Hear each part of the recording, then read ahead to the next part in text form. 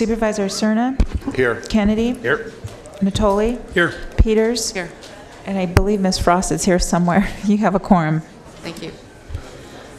Okay, thank you for that. Our computers are up and running again, and the clock was off and the screens were off, so I think we're back in order mechanically there. Our next speaker is Betty Williams. Are you here, Betty? I hear. I'm sorry. My eyes are blurry, I guess. That's okay. It's been a long day, and I've been out sick, but it was important for me to show up here this afternoon. All right. As you said, my name is Betty Williams. I'm the president of the Sacramento NAACP branch. First, allow me to give you the true history of how the Inspector General started. When I was president back in 2007, when we had the history of the highest suicide rate in the county, more than the national average. We had inmates that were being beaten on a daily basis, and it was being done in what we called the zero camera lens. There weren't cameras in those places. It lacked transparency, accountability, and mistrust, much like we're doing now.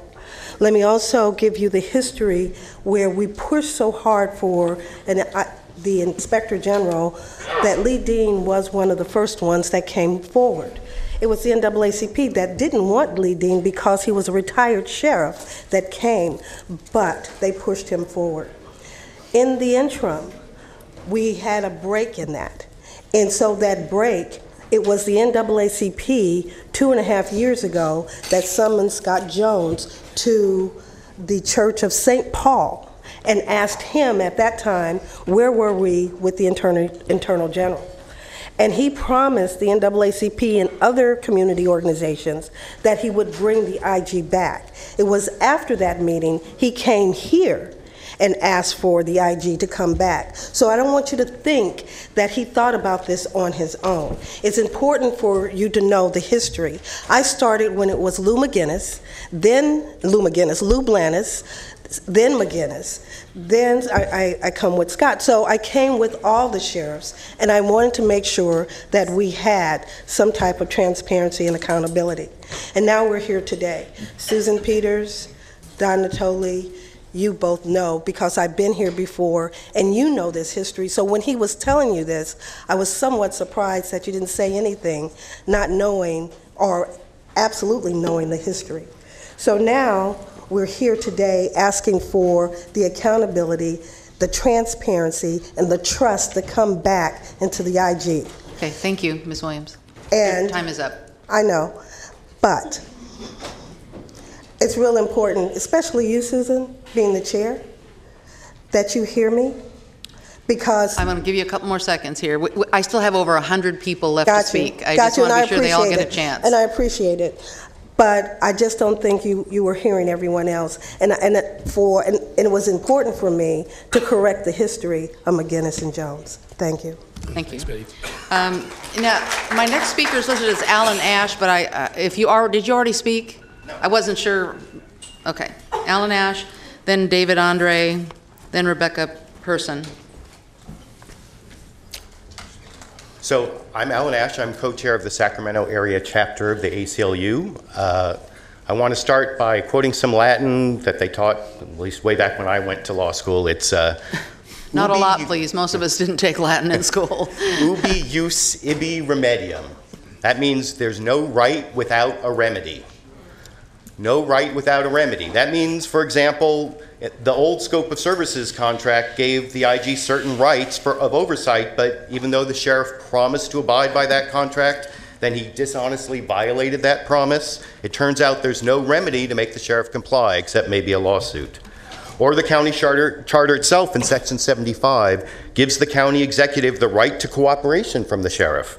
And even though the county charter is a law and it says the sheriff's failure to cooperate is willful misconduct, there's no remedy to make the sheriff comply with the law. In a strange way, however, Scott Jones' penchant for dishonesty and illegality have done the county a service. Having a sheriff who engages in willful misconduct has pointed out a big flaw in our county charter and ordinances. We have no remedy when the sheriff doesn't comply. You five are the legislative stewards of the county. It's your duty to fix this flaw in the county charter and our ordinances revealed by Scott Jones' dishonesty and illegality. Just creating more rights of oversight when there's no remedy for their violation is, like Supervisor Cerna said in an earlier meeting, a fool's errand. Instead, you need to put real oversight powers into the county charter or by ordinance with a citizen commission to back up the inspector general, like Los Angeles County or San Diego County. A community commission lets the people really trust in police accountability and transparency, which in the end is all about public safety. When policing takes place in the sunlight under community control, the quality of policing increases. When everyone can trust and cooperate with law enforcement, we're all safer. And that's the kind of safety that's not just for the privileged, but for every member of our community. Thank you, Mr. Ash. David Andre.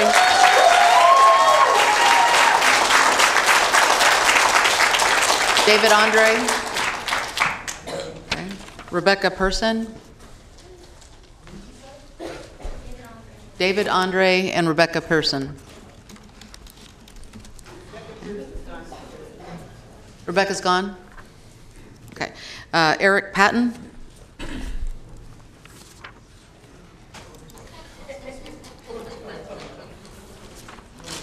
Okay, I want to first of all thank Sheriff Scott Jones, who's done an amazing job as our sheriff. And you're Mr. Patton? Eric Patton, yes. Thank you. I've heard a lot of rhetoric, a lot of heckling, a lot of slander. I come to you as obviously a supporter of Scott Jones and Trump. I'm being honest with you guys, but I'm saying both, okay? Obviously, I've had a lot of these policies. Also, my girlfriend is black, so I'm coming here. So what I'm saying is my children will be raised American. Yeah, sorry. Could you please be quiet? You know we're giving everybody a chance to speak as much as possible. So please continue, Mr. Patton. So what I'm seeing here is emotion taking over logical conversation and civility. People have been heckling, calling people names. People called, our sheriff a racist. People are yelling things at me as I speak, not knowing that I come from a spot where my kids will be affected by whatever policies come forth in the future. My great-great-grandfather was Judge Wills, who had controlled Gettysburg, and the Gettysburg address is written in his upstairs house. So you look at America and how far we've come. The bloodiest war was the Civil War, which freed people. Now we're here, and Scott has never ever come across as anything but racist. My girlfriend, one of her earliest memories of the sheriff's department was when she was younger and she was walking home and a sheriff pulled up behind her. She was scared. She didn't know what to do. You know what he stopped her for? Because she was wearing dark clothing and he was concerned for her safety walking home. He gave her a ride home so she would not be injured or hit by a car. That's the acts of our sheriff's department, and they have continued these shows of basically affection for everybody in the community. And when we stop having a conversation and we lose civility, we're losing fact of our ability to actually come up with good things. So thank you, Scott. Thank you for everything you've done. Thank you to law enforcement. And I really hope everybody here opens their heart and starts to listen to other points of view. Thank you. Thank you. Kean Bliss. Kean Bliss. Then Eric Weisenthal. Then Cha Vang. Kean Bliss. Sarah, that's you? Okay, thank you.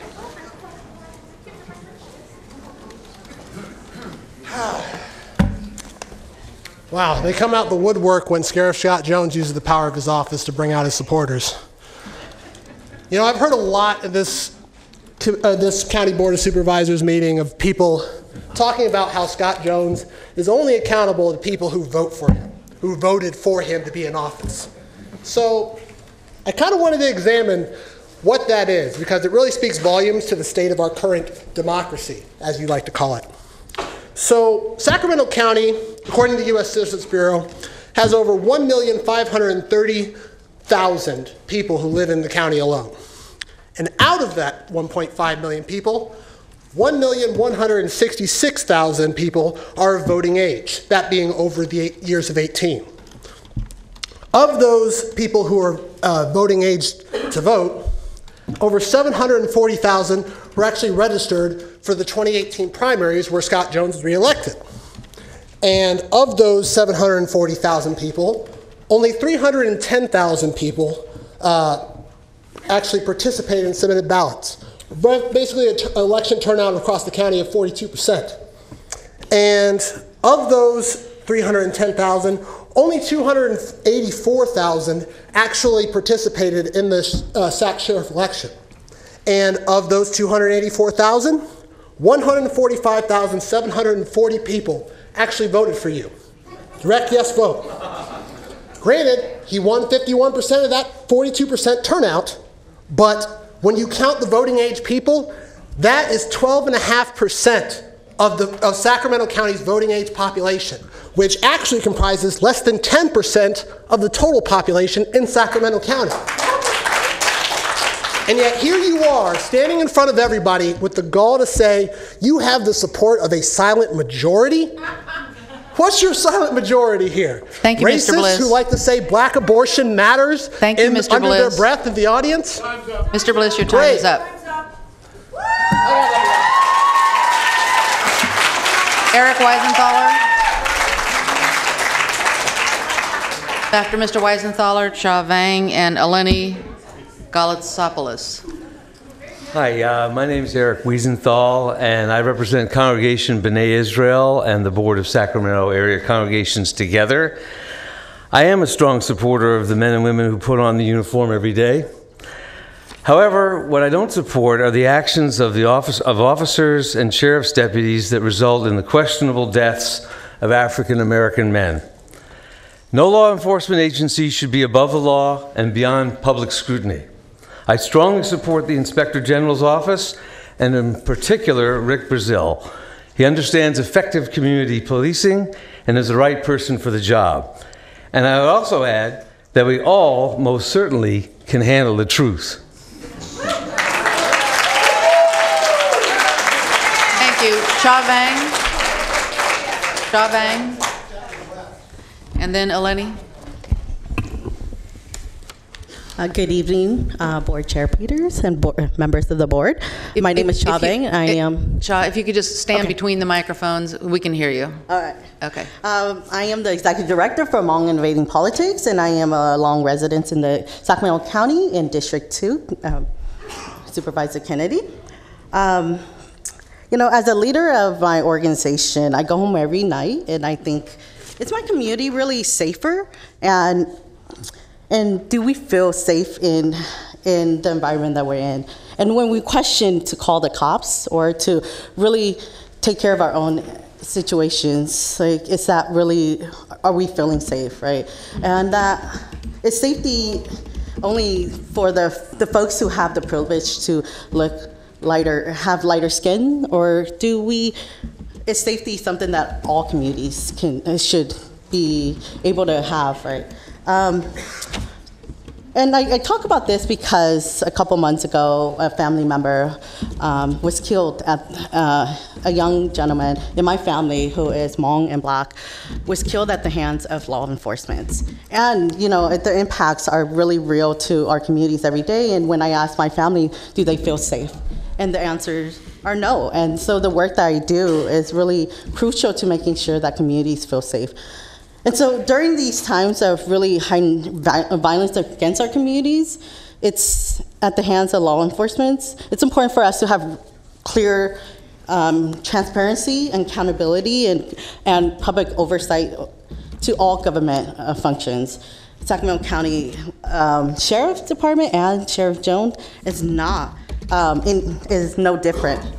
And you are very accountable. You are accountable to our communities who have voted for you, and we will not accept anything less than a full transparency, public oversight, and an independent inspector general that has full access to the sheriff's department. Thank you, Ms. Vang. I am looking forward to your thought. leadership to rebuild and restore trust in our community, and that you will make the right decisions that will keep the law enforcement accountable to us as your voters. Thank you, Ms. Vang. Thank you. Eleni?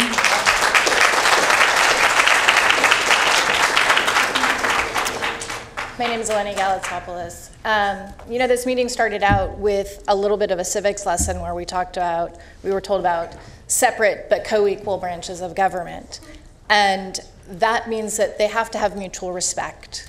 Sheriff Jones said that he agreed with an IG, and he in fact had asked for it. Sadly, this particular IG has shown disrespect to him. It takes mutual respect, it takes dialogue. And when an IG is releasing information prior without it being done properly and due process, that shows a lack of respect.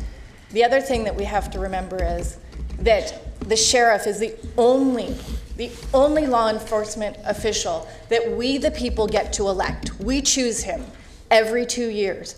And when every 4 years. Every 4 years, excuse me, you're right. That's okay. But we choose him. Please be quiet and let her speak. Voted. Long story short, if the Inspector General is not a mutually agreed upon person, body, entity that is mutually respected by both parties, then we don't have separate but co-equal branches of government. What we have is tyranny. We have one branch usurping the will of the people, usurping the vote. We all can go to the polls and change, but what I hear in this room is that a small group of people did not like the outcome of the last election. This is our sheriff, all of our sheriff, and he deserves our respect. Well, if he's not yours, then you need to move. Okay, please be quiet. Long story short, consequences. He's a good man. He does the best he possibly can. The board needs to show some respect to him. You cannot only ask for him to be the only one bending in this. Excuse me, please be quiet. Let her finish. Okay. Yeah, she's getting extra time because you talked over her and we couldn't hear her. I think you're almost finished, right? I'm here to simply say that it is important that this board come to an agreement with the sheriff and also expect that they will need to do some bending. He's already said he's fine with it. Thank you very much. Sarah Ritchie, Kate Gillespie, and Judith, might be Painter, I'm not sure. Is Sarah Ritchie here? Kate Gillespie?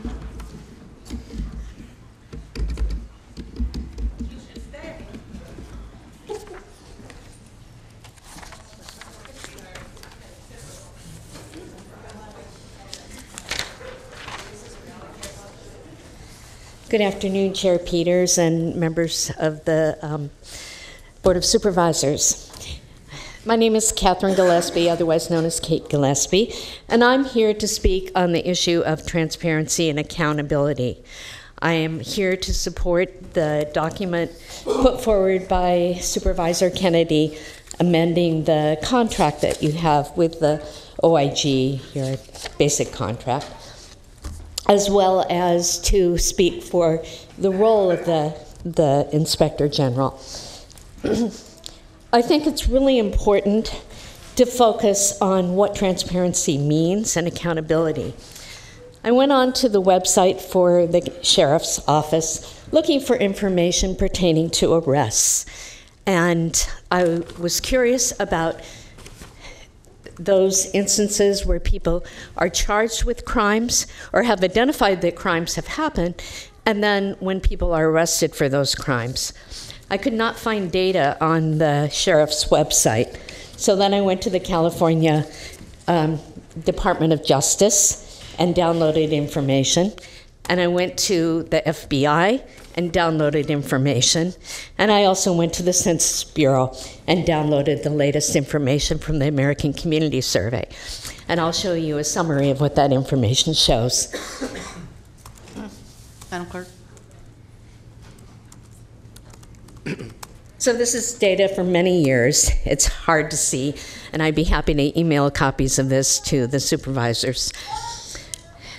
So zooming in on the tables that I have, or the bar charts at the bottom.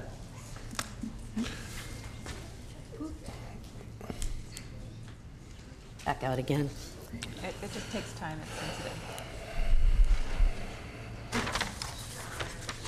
Okay, Ms. Gillespie, would you proceed? Yes, thank you.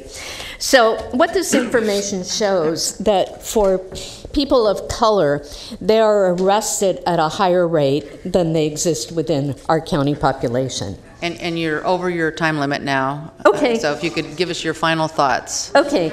Well, the important message here is that according to the data I've portrayed here, black population is 9% of the county population. By arrests, they represent 32%. Thank you very much. Thank you. Jude, this one person's name I can't read very well. It might be Judith Painter, 3918. Street begins with a B. I just can't read the handwriting, I'm sorry. She must have gone. Ellen Chapman, Susan Wilkie, and then Amrit Sandhu. Ellen Chapman? Susan Wilkie?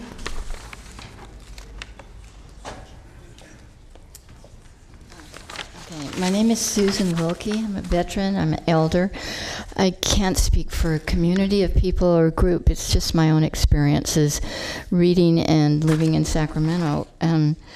I know as a human being that we tend to avoid problems until they become so obvious and so direct that we can't miss having to look at them and address them. But sometimes they have to get so bad, and that forces us. But it's an opportunity. And so the fact that people are critical to the sheriff isn't really a bad thing. It's actually an opportunity for him and us to take a look at how that position is being held and the impact of it and the results of it. And it looks like our community as such is not happy with what the sheriff is doing. And even though minorities are of, some person said, a much lower group of people, and as if they weren't accountable, they are a great part of our country, and a lot of our issues that we have are because we never addressed the fact of slavery and so forth. And the sheriff, actually, that whole department has to deal with things that are health issues and our issues of poverty and housing that we haven't as a country addressed. And we're using them to handle these problems of drug addiction and alcoholism and homelessness. But the sheriff said another thing about being voted into office. Remember, Hitler was voted into office. Just because you're voted into office doesn't mean that answers all questions. Thank you, Ms. Wilkie. Amrit Sandhu.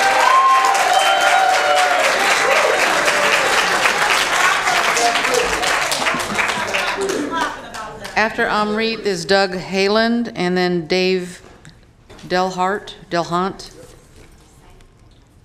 Oh, go ahead, Ms. Sandhu. Hello, I'm Amrit Sandhu. I am the Regional Vice President for the National Lawyers Guild, representing the entire state of California. I'd like to make 5 points. The first is that I really want to thank Supervisor Phil Cerna for his line of questioning with the attorney, because I don't believe we would have gotten to the most important and essential issue without that. And I'd like to ask his colleagues on the Board of Supervisors to step up and support his leadership. And I'd like to see that kind of questioning from everyone. So that's one. Two, I would like to speak to what I heard in that line of questioning, and what I heard, and I might have the section, I have section 25303. I've not looked at the code myself, so if we need to update my testimony for form instead of substance, you're welcome to. But what I heard was that the repercussion for dispute here is litigation, and I think we're at that point, and the board has my support in stepping into that form of dispute resolution with this sheriff. Three, what I heard is that San Diego has a charter provision that allows the Citizens Oversight Committee subpoena power, and I'd like to see that happen here too. Of all the examples, LA, Santa Clara, Orange, and Sonoma, that subpoena power from San Diego, to me, seems like the most workable. I'd like to, these last two things are a little more cultural. One is that my great-great-grandfather was the chief of police, and that doesn't impact my ability to be objective. So people from law enforcement families, I invite you to see what's going on here in Sacramento now. And I would like to point out the thinly veiled racism when you say you want someone properly chosen with Could you give us your final thoughts, Ms. Sandhu? Could you finish your thoughts, please? My final thought is I'm really disgusted that this forum has felt like a civil war. I just want to remind everyone the North won and that day is over. And if you could show some respect, I'd appreciate it. Thank you. Doug Halen.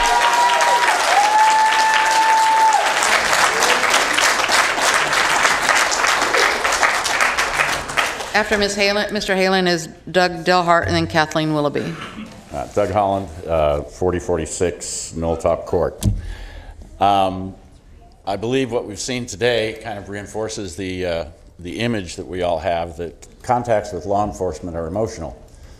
Whether you're the recipient of their services because you're a victim or because you've committed a crime, you have a very large pot of emotion that tends to run with your memory of the events. I haven't heard anybody, including the sheriff and the various folks that have spoken both for organizations and as individuals, indicate that they were opposed to an inspector general. In fact, I think everybody says we need one.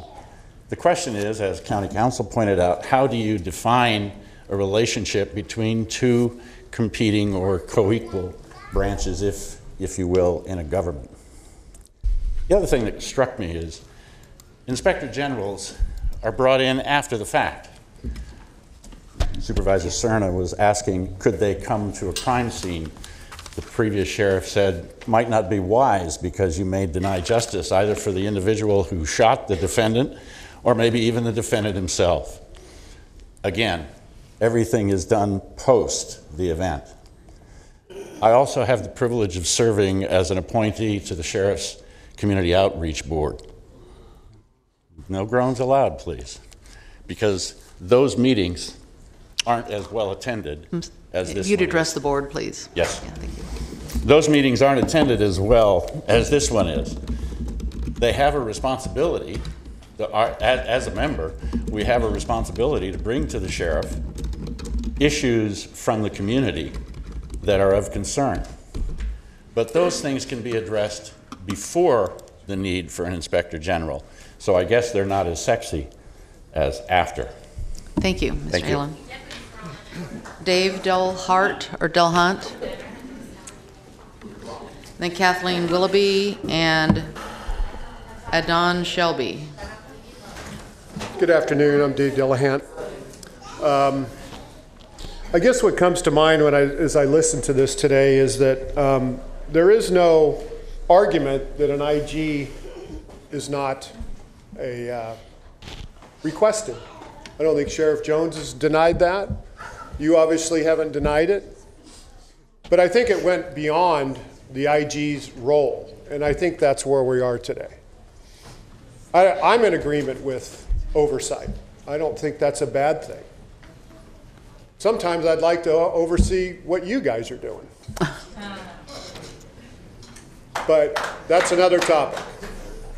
We're here. I support Sheriff Jones. I think that I have a lot of friends in law enforcement that put their lives on the line every day. I think it's sad that any life is taken, whether you're in a uniform or out of uniform. Unfortunately, we're in a culture today where there's lawlessness and there's hearts that need to be mended.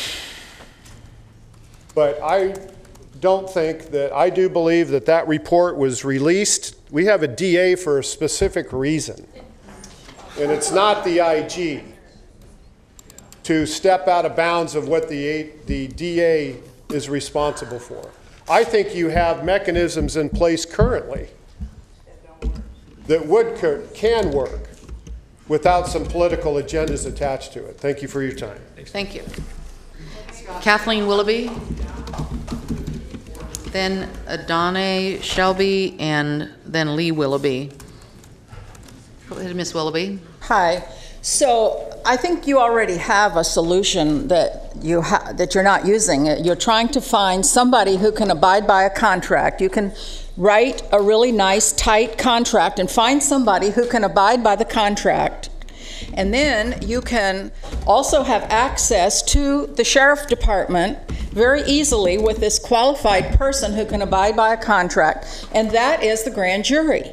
So the Inspector General can work for the grand jury. The grand jury can then decide, okay, there's a shooting, so we're going to go there, we're going to take the Inspector General, we're all going to go and we're going to do whatever we need to do. We're going to look at documents, we're going to review cameras, whatever you need to do, and that way you have access, and the sheriff can't say, no, you can't come in, because the grand jury can go in.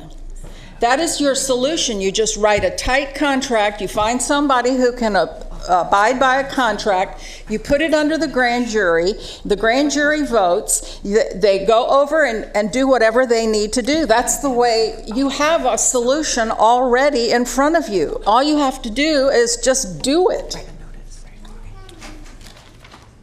And I already talked to your county council, and she agreed that that is an option. I talked to Don Natoli, he said that is an option. So just write a good contract, find somebody, and then submit it to the grand jury. The grand jury will take the IG wherever he needs to go. They sit for a whole year. They can convene in an hour. It's easy. I was on the grand jury, and I saw a lot of things I didn't like, but that's your solution right there. And then you can write an ordinance later and come up with whatever you like that is akin to San Diego or Los Angeles or whatever. That's your solution. Thank you. Thanks, Kathleen. Adonai Shelby. My name is Adonna Shelby. I'm here on the behalf of Tayon Shelby, who was murdered on April 19th, 2016. The reason why I'm here is because I'm not happy with none of y'all, I'm gonna be honest. I'm in Patrick Kennedy's district. I've been to him. I've been to the district attorney. I've talked to Scott Jones, sent him letters, and still I have no accountability. I don't have a police report. The only legal document I have is a coroner's report that states that my son had fallopian tubes, ovaries, uterus, and testicles that were untouched. So that tells me that I needed to do my own investigation, because obviously the sheriff department did not do that. So I did that. I went to Kaiser and I pulled all of the records, all 120 pages of them. And you know what it told me? That the coroner's report that I had from the county of Sacramento was fraudulent. Now, when I posed the question of how we're going to rectify this buffoonery, I was told, oh, we'll send this to the coroner. Why? They're the one who fraudulently messed up the doggone report. So I just want somebody to fix it. Now I came to Kennedy and I asked, can somebody fix this? This is going on 3 years. I think we need to just clean house. Because obviously we got some blockages up in here. We need a social enema to just clean it all out. I'm tired. My son was murdered. Murdered. But yet I'm supposed to be calm. Per the sheriff's department, I'm too aggressive. Well, how the hell would you be when your baby is laying on the ground? Yes. How would you feel if your son is laying in a car with very little blood, but they say he shot himself, but no gunpowder residue on his hands? You tell me, how would you feel? Would you be angry like me? Because I'm so angry. But I just want to know, what is the Board of Supervisors? What are you going to do? How are we going to fix this for our community? Because I'm not the only family out there with the same issue. I know I'm not. But still, I have no answers. I need answers. We as a community need answers. Answers to this growing problem that is not getting fixed. Thank you, Ms. Shelby. Lee Willoughby.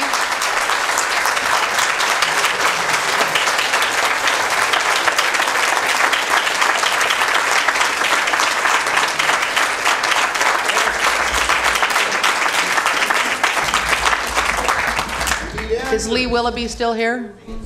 Serve answers. We need answers. Okay. Daniela Urban, then Addie Ellis, or Dr. Addie Ellis, and Heather Gonzalez. Daniela Urban, here. Dr. Addie Ellis.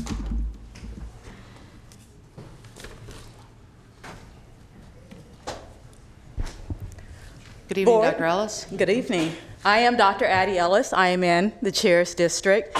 First, I really want to thank all of you for taking the time to listen to this today. I know that we've had lots of testimony. And in an effort not to be redundant, I want to share just a few of the themes that we've heard. Community-driven, independent oversight, accountability, transparency, and fairness. Those are the themes that have come up amongst all of the speakers.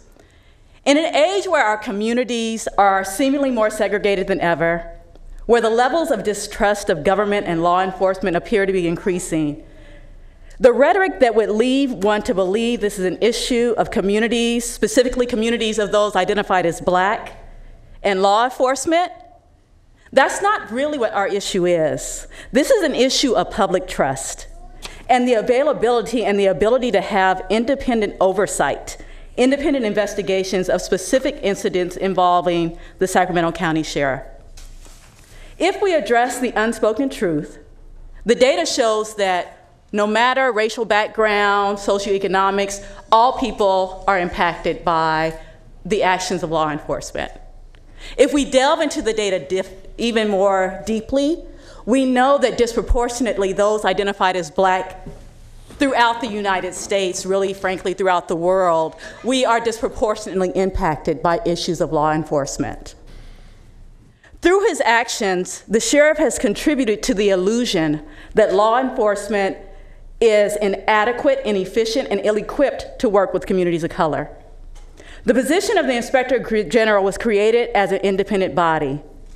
I strongly urge you to consider all your options. And I would like to close with this quote. We look forward to working with the Inspector General to help us to continue to bring oversight and accountability to the work of protecting public safety. The Office of the Inspector General will operate transparently and help maintain trust between our office and the public. I welcome the independent oversight of the Sheriff's Department. Not only the how, but the perception of how we do things is important. Sheriff Scott Jones, November 2015. Thank you. Heather Gonzalez. And then Mahmoud Zaria. After Heather is Mahmoud Zaria, and then Paul Curtis. Evening. Good evening. Ms. Gonzalez. My name is Heather Gonzalez, and I'm here in solidarity with BWAPA, Black Lives Matter Sacramento, and the rest of the community that came here to hold Scott Jones accountable.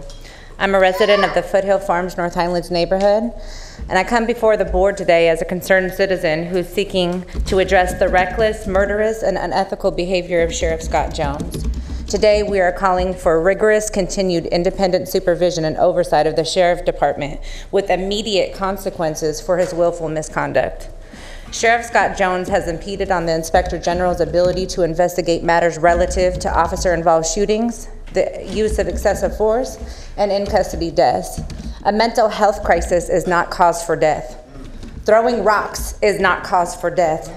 Being a person of color is not cause for death. Show me that I'm wrong.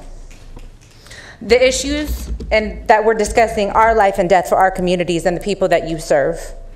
How many more names do we have to lift? How many fathers, mothers, sisters, brothers, neighbors, and friends must we bury before we address these issues? This board has a moral and ethical duty and obligation to address and remedy the recent willful misconduct of Sheriff Scott Jones for obstructing the Inspector General and from doing his job, from overseeing critical incidents. It's imperative that we close the gaps in policy and to change the language of the Sacramento County Charter so that our current sheriff and our future sheriffs to come cannot bastardize and manipulate the loopholes to serve their own agenda. Absolute power corrupts absolutely. The Sacramento County Charter provision, Section 75, provides that elected officers shall cooperate with the Board of Supervisors to an end that completes their services. However, Section 75's duty of cooperation is without subsequent charter remedy for an officer's lack of compliance. Currently, there's no specified enforcing body charged with the power to remedy the lack of compliance and no outlined consequences. The scope of supervision needs to be immediately revisited and clearly defined with emphasis on a remedy to specific and clear consequences for a rogue elected official. Give us your final thoughts, Ms. Gonzalez. Yeah, I would also like to request for there to be a community-led review panel effective as soon as possible so that we can have even more oversight. Thank you. Thank you very much. Mahmoud Zaria.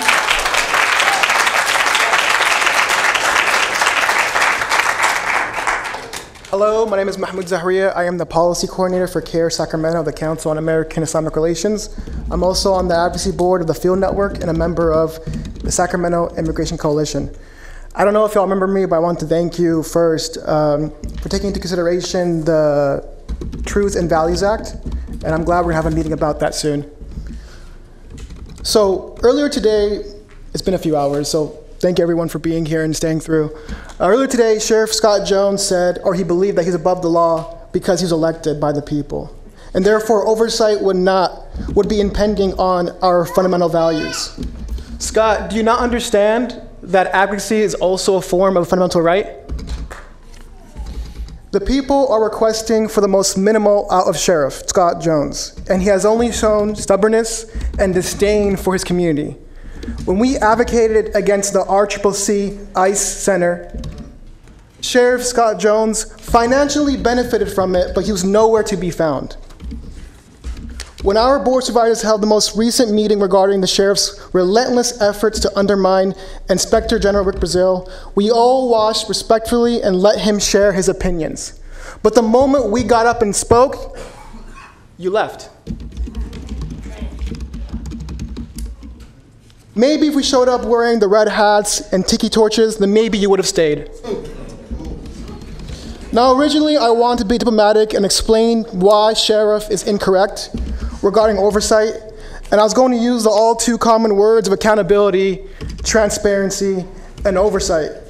But you can't be diplomatic with someone who answers to every PR request with a response, no response. I'm just gonna end it with this. My executive director, Bassem El-Kara, is on the Sacramento City Community Police Review Commission, and they have made great strides at providing community oversight, and it has received respect, immense respect by both the community and Sac PD. The reason being because Sacramento Police Department understands that there are some indifferences and that they need to be heard. Could you please wind up your comments, Mahmoud, please? Because they serve the community. Sheriff Scott Jones does not believe in hearing the community. Thank you. Paul Curtis.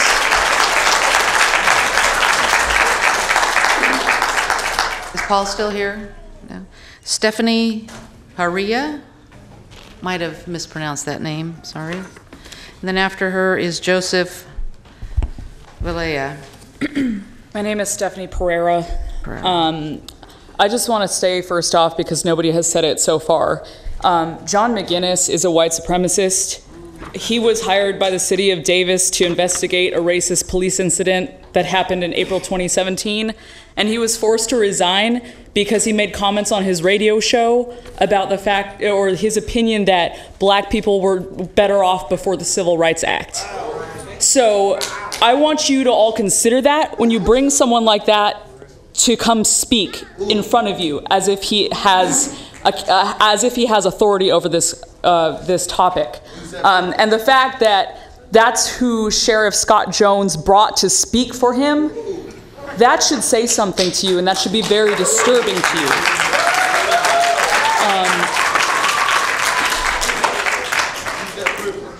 So I come here obviously because I support oversight of the Sheriff's Department. I think that it needs to be a lot stronger than the Inspector General. I don't think that one person should serve, especially someone who has been handpicked by Scott Jones. I know some people have said that, and the fact that he has issued a report that was objective was very rare. But that doesn't happen very often when the sheriff is allowed to choose who serves as his oversight.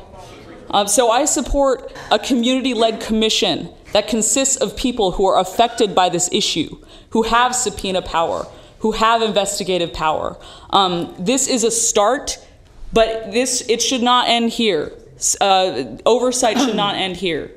And you need to think more about that. And I do want to say, people have said this as well, but just because you are elected to office doesn't mean that you are allowed to do whatever you want. It doesn't mean you're allowed to break the law. It doesn't mean you should be allowed to get away with killing people. Marshall Miles was murdered the way Eric Garner was murdered. And you all should be thinking about that and take this seriously. Thank you. Joseph Valea and Richard Stewart and Rick Fowler. Joseph here. Okay. Richard Stewart.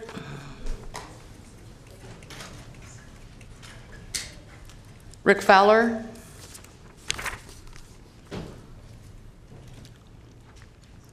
Suzanne Giorgi. And after Suzanne is Dennis Hewlett. And then Dale Dodson.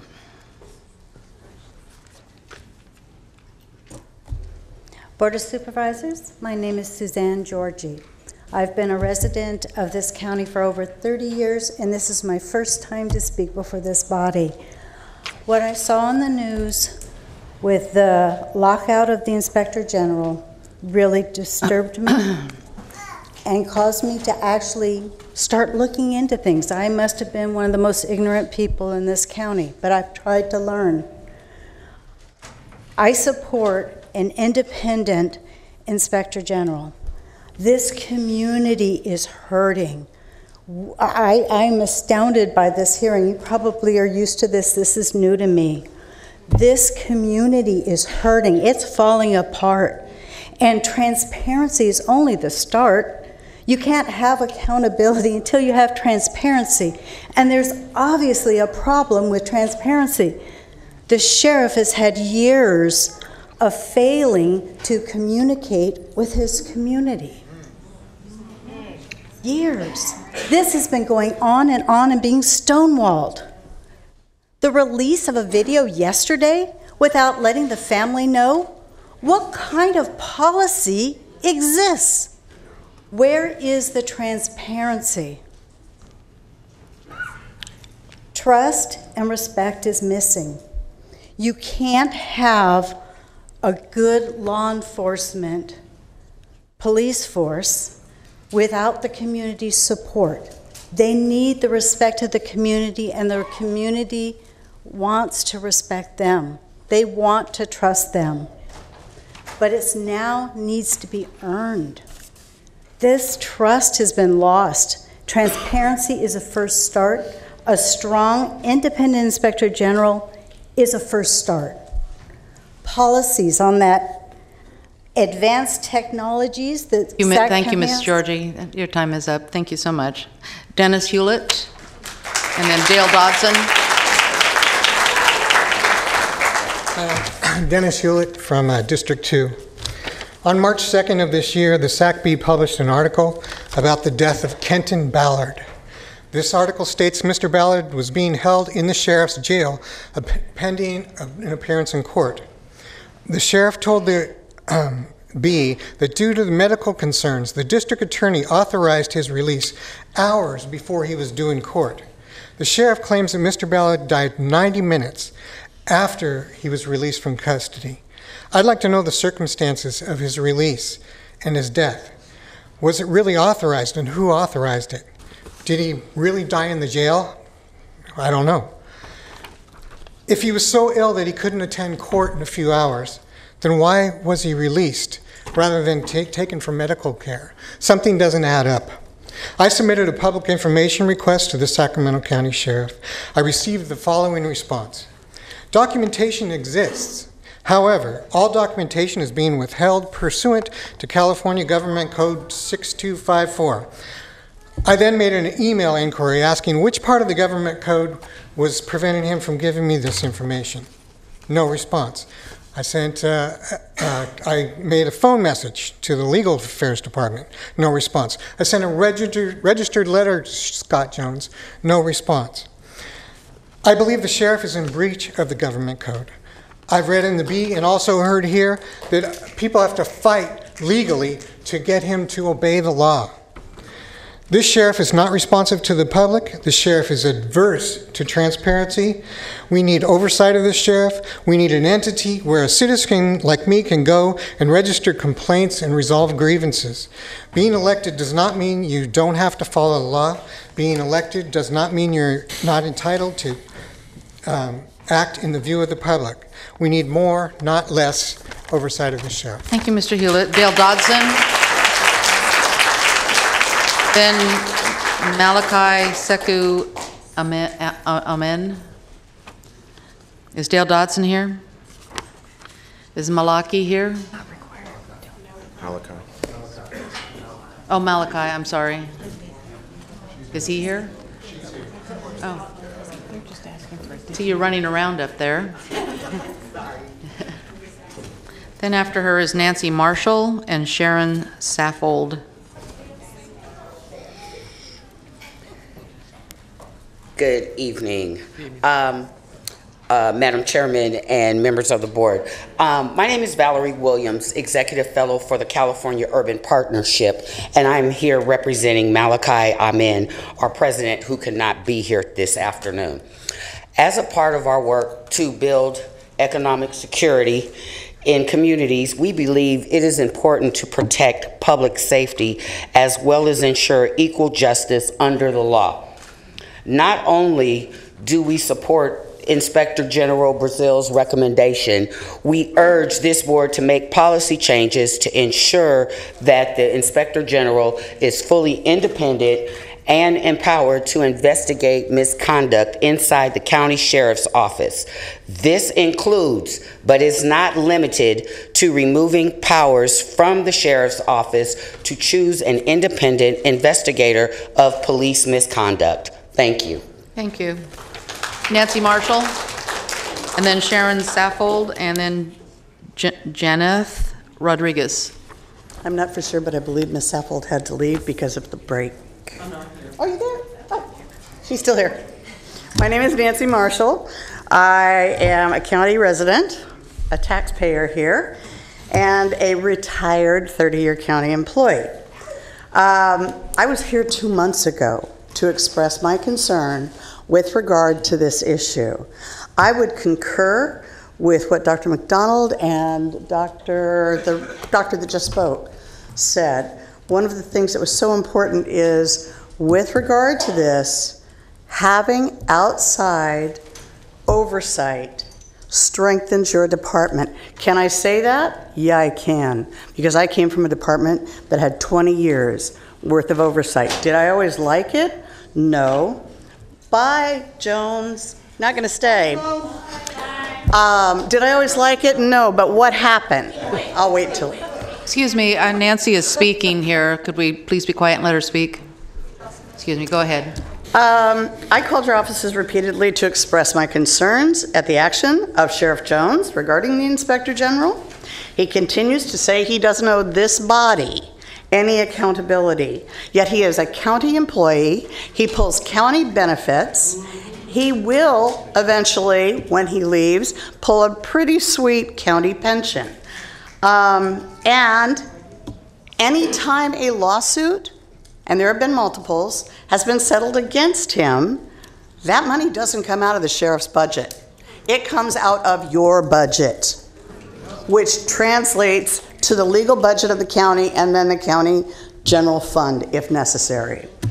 Openness, accountability, and transparency, honesty have been talked about a great deal.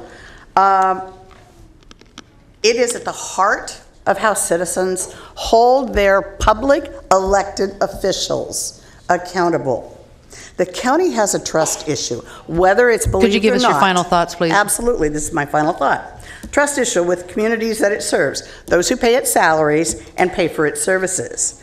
Thus, any fatality involving any county employee, AKA public servant, Thank you, Ms. Marshall. should be Thank you. looked into and reviewed. Thank you. Thank you. Sharon Saffold. Then Jeanette Rodriguez and Cindy Devine. Good evening. My name is Sharon Saffold. I am imploring you to keep the independence and transparency of the Inspector General's office by renewing the contract with Rick Brazil and ensuring that he has complete access to the Sheriff's departments and personnel. The community can only be assured that the agency that we entrust to keep law and order in our community has an independent process to ensure that when critical incidents occur, and they will, there is a process for oversight and accountability. The recommendations made by the Inspector General are reasonable and are things to ensure the safety of officers as well as the community. Who would not want this? Thank you. Jeanette? After Jeanette, there's Cindy Devine and then Henry Harry. Thank you for this opportunity. Looking at the values, vision, and mission statement from the posted on the Sheriff's website, I see a lot of common themes. They're to protect and serve our diverse community to the best of their ability. They want to serve us with concern. If that's true, then be open to review and improvements. They want to treat all with candor, empathy, and respect. Be accountable to the public trust. I hear accountability and trust a lot this evening. Develop strength through partnerships and collaboration. Lead through exemplary conduct, appearance, demeanor. How about barring Rick Brazil? Is that leading through a proper demeanor and exemplary conduct? Strive for excellence through all self-improvement, education, and training. If true, then be open and welcome review and improvements via the IG. Serve with honesty, loyalty, and integrity. Recognize the legacy created by our actions. What is the legacy as a result of his actions with Rick Brazil? I support law enforcement through and through. I honor and respect those who wear the badge and always will. I'm disappointed, though, in Scott Jones' egregious behavior, perhaps more concerning his cavalier, complacent, arrogant, and apathetic attitude and demeanor. As a leader, Scott Jones sets the tone. If he's allowed to get away with his recent behavior regarding the IG investigation, then his department staff may feel that they too are exempt from being held accountable for their or concerning actions. A culture of above the law for any organization or agency is a very concerning, dangerous, slippery slope, especially those who carry firearms. As our supervisors, you owe us the due process to hold Sheriff Jones accountable for his actions and hopefully come to the right conclusion. Thank you for your time. Thank you.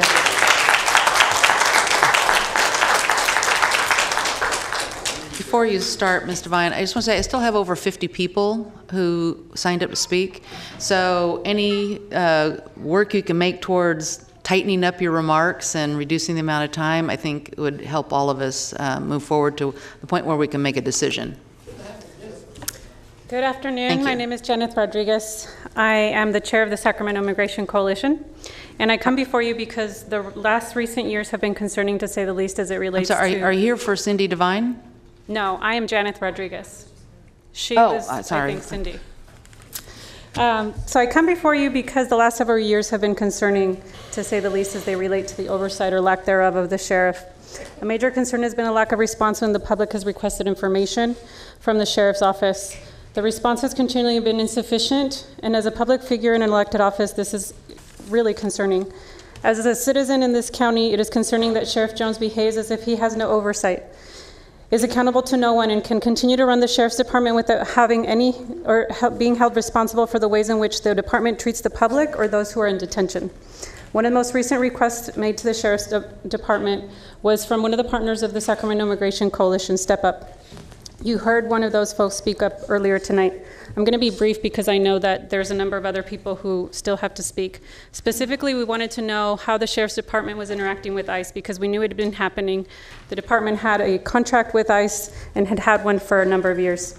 The response from the Sheriff's Department after several months was that no responsive documentation exists and to please contact ICE to request this data. This response was after the department requested that the original PRA be condensed to capture less items. As it pertains to the current contract up for consideration for the Office of Inspector General, I ask you all sitting behind the dais what your responsibility is to the citizens of this county.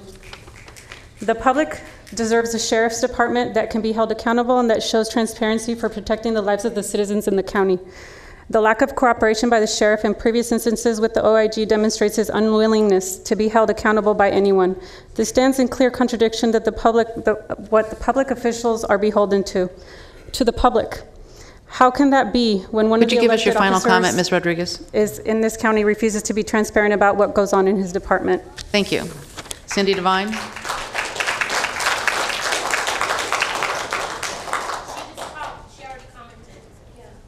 Oh, she must have turned in her sheet more than once. Henry Harry, and then Carolyn Smith. Good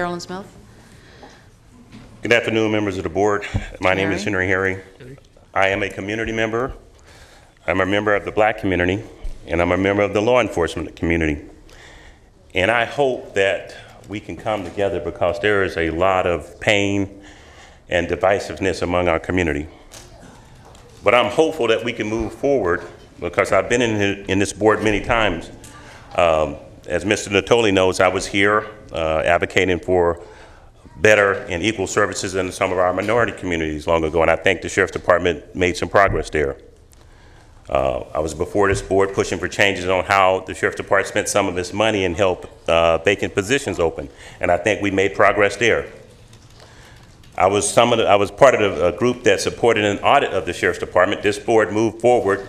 We audited the Sheriff's Department in 2006. Some good things came out of that, and the Inspector General actually used some of that in his initial report from you guys stepping forward. Let me say, clearly I'm not anti-law enforcement, but I did not support the first Inspector General, and I don't support the Inspector General position now. No offense to anybody, I think it's a waste of money. I think our money could be better spent on real accountability in the Sheriff's Department, in which hopefully law enforcement might agree to. Because as you members know, and some people have mentioned here, we already have a board called a SOCAB. One of the members of that SOCAB said the meetings are not well attended. Many of the issues that were brought up here can be addressed at SOCAB. One of the things that I've advocated over the years. Could you tell people what SOCAB is? Oh, I apologize, ma'am. It's the Sheriff's Outreach Community Advisory Board. Community Advisory Board. Thank you. And I've been there several times, and they made progress on the issues that I brought up before them. So, I would encourage maybe the board and the sheriff to, better advise people of this. And I'll wrap up with this. Again, so many issues that came up here can be addressed at SOCAB because there's so many people that are hurting. Because I say I can support my community doesn't mean I'm anti-law enforcement, and because I support law enforcement doesn't mean I'm anti-community. So I'll just end with that. You have a board that can be better used. Thank you. Thank you. Carolyn Smith, then Susan Zimmer, and Toby Briggs. Carolyn, are you still here? Okay. Susan Zimmer, are you still here?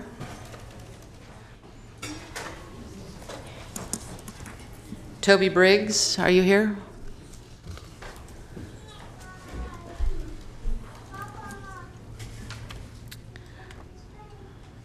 Robert Venditti, yay, a taker. Good evening. I'll try to make this quick. I'm here more to learn than to, I don't have a strong position, but questions after questions here.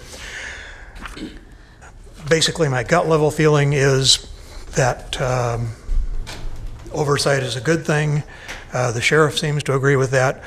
I was not fully appreciative of the animosity between the sheriff and the inspector general until recently. Apparently some work needs to be done on the contract, and I hope that can work out. What can I say? I won't take up any more time. Thank you. Thanks, Robert. Okay, thank you very much. Kristen Dobbin, Kevin Mickelson, and then Les Simmons. I'm sorry. No, good evening. I'm Kristen Dobbin. I think it's downright ridiculous that we're here talking about whether law enforcement, and yes, even publicly elected law enforcement, requires oversight. On my way here, I was racking my brain to think of a situation that does not benefit from independent oversight. I couldn't think of any. Can you? Let alone when we are talking about a department that has the authority and regularly uses it to end life. Let me say that again, they end life. Let alone when we're talking about a sheriff who purposefully stoked a potentially violent showdown between demonstrators on the 6th anniversary of Stephon Clark's murder. Let alone when we're talking about a sheriff who's publicly hostile to racial justice organizing in this city. I can't think of a situation that calls for more oversight than the continued murder and abuse of Sacramento residents, primarily black and brown residents in this city and county, every few months by the people they pay to protect and serve them. Transparency, checks, and balances, contrary to what the sheriff says, these are the core values of democracy, and we need them in Sacramento right now. Kevin Mickelson, then Pastor Simmons, and then Bruce Burdick. Good evening, Madam Chair, members of the board. My name is Kevin Mickelson, and I'm president of the Sacramento County Deputy Sheriff's Association. And for full disclosure, I'm also a sheriff's sergeant with our department. Just to be clear, I want to point out, and I've pointed this out in prior meetings, that the Sacramento County Deputy Sheriff's Association supports the continuation of the Office of Inspector General, so that there can be no ambiguity on that point.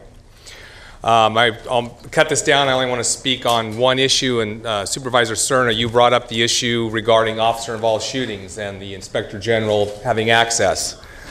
So in my 11 years as president, with the exception of on probably 5 occasions, I have responded to every officer-involved shooting. I would probably be generous in saying that only 50% of the time has our Inspector General, both the prior and the current, has responded to our officer-involved shootings. Now, we want to put the sheriff up on a piñata and whack him with a stick over and over and over again, but nobody addresses the fact that our own Inspector General fails to come out to these. In the current contract before you, it says that he shall monitor. It says that he shall be notified of critical incidents. There is no requirement for him to respond to an officer-involved shooting. And my question is, why is that? I'll also point out, many of the members of the audience probably don't know that our Office of Inspector General is only a part-time position. In a county the size of Sacramento in the state of California, how can that be? We have a lot of qualified candidates who are not putting in for this position because it is a part-time position. And that's something else that the association would like to see changed. Thank you very much. Thank you. Les Simmons, and then Bruce Burdick and Ken Iritani, maybe? I'm going to just invite us to remind ourselves, and I'm Les Simmons, of why we're here. We're here for 2 reasons. And in my faith tradition, it says we battle with wickedness in heavenly places. And it also says we have to cast the devil out of wickedness and cast the devil out of wicked places. We're here as a faith community, a member of Sacramento Act area congregations, which has over 60 different churches and congregations and over 60,000 members, in support of Phil Cerna, in support of Patrick Kennedy, in casting the devil out of the system and bringing a new system, one of righteousness, one of dignity, one that respects the decency of life. Then the second reason is we're here is because people are losing their lives. I watched a video last night where a young man was calling for help. He was asking for help. He was begging for help. And when help came, it was too late. His life was lost. I want to invite the Miles family to join me in standing in solidarity and to join me at this podium to address you all, to remind us that we are pushing for policy on the brinks of African American males and females losing their lives. We're pushing for accountability because of lives have been lost. Hi, my name is Maureen Miles. I'm the sister of Marshall Miles, who we believe was murdered in sheriff custody. And I just want to say that I can't believe that this topic is even up for discussion. Of course, Sheriff Jones needs oversight. If there was oversight, our family wouldn't still be waiting for answers about what happened to my brother. And Sheriff Jones doesn't want oversight because he wants the department to continue to get away with murders. And that's all I have to say. We want answers for my brother, Marshall Miles. Justice for Marshall Miles. Justice for Marshall Miles. I want to invite those that are in support of transparency and accountability from my Sacramento ACT family, from BLM family, from the entire community, the Jewish community, to stand in solidarity so we can see that it's more standing in support of accountability, transparency, and the role of the Inspector General and the continued role of the Inspector General, in this case in Sacramento County. We are the majority. We are the majority. Okay, Thank you. Thank you, Pastor Simmons. Bruce Burdick.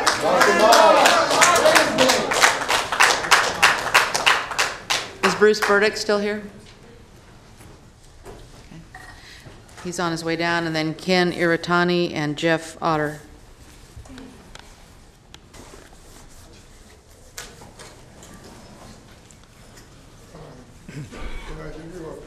You give that to our clerk.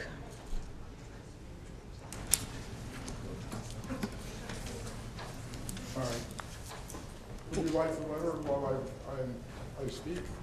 If you could speak into the microphone, I could hear your request. Would you like the letter while I speak? You could She'll be happy to. See what I'm talking about? Yes, she will deliver it. She's just waiting for you to start. She's going to deliver it? Yes. And can she give it to you now? And is there a way to project a picture? Yes, right to your right there on the white space there on the.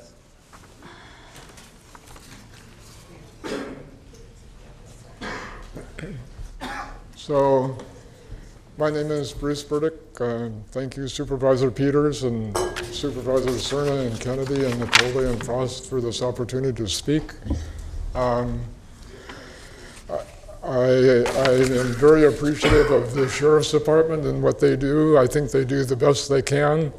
I'm very appreciative of all the people here speaking out that we need oversight as well. I very much hope that you supervisors will include oversight, the oversight of CO2 emissions of the Sheriff's Department. We are forgetting that as we lead our lives, we're emitting a lot of CO2. I hope that I could work with Supervisor Cerna and go to Chair Mary Nichols at the Air Resources Board and answer some questions that I think every Californian needs to know, and I'd like every Sacramento County citizen to know about our Sheriff's Department. How many pounds of CO2 per day do our deputies emit? Can those be lowered? Are helicopters really a good way to do surveillance? Could there be more surveillance cameras and less driving around in cars? They claim that our CO2 emissions are a threat to humanity. We have all emitted CO2 that has contributed to the forest fires. Scientists tell us forest fires are increasing because of our CO2 emissions. And we all have the opportunity to find out what we do emit. We could go to this website of the California Air Resources Board and find out what our CO2 emissions are and think about the way we're living our lives and try to lower them. Thank you, Mr. Burdick. I hope the Inspector General might include that as part of his duties. Thank you, Mr. Burdick. Thank Ken you. Iritani, and then Jeff Otter. Is Ken here? Jeff Otter. Bruce Palmer, and then Sharon Obrigowicz. I'm sure I murdered that name, but so Bruce must be gone. Sharon. No, I'm here. Oh, sorry, I didn't see you.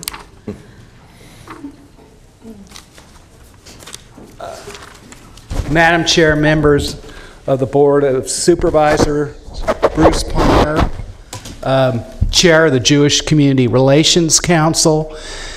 Bottom line is, we need an OIG. We don't have one now. And we do have a proposal that's out there. I've seen Supervisor Kennedy's language. It does provide for independent review. It may not be perfect in a lot of people's eyes, but it's something that can be worked with. And this is something that's not going to be ever perfect. It's something that you're going to have to work with. It may involve the court system, but it's a structure. And you're going to obviously be involved in a lot of oversight related to it. And you put together a good public process. The public's aware, they're vigilant. No matter what you do with the structure itself, the vigilance of the public that you see here is going to strengthen the proposal over time. So, I would recommend you work with what Supervisor Kennedy put together. It's reasonable, provides independent review, deals with a lot of the processes. You're dealing with law that's very complex here.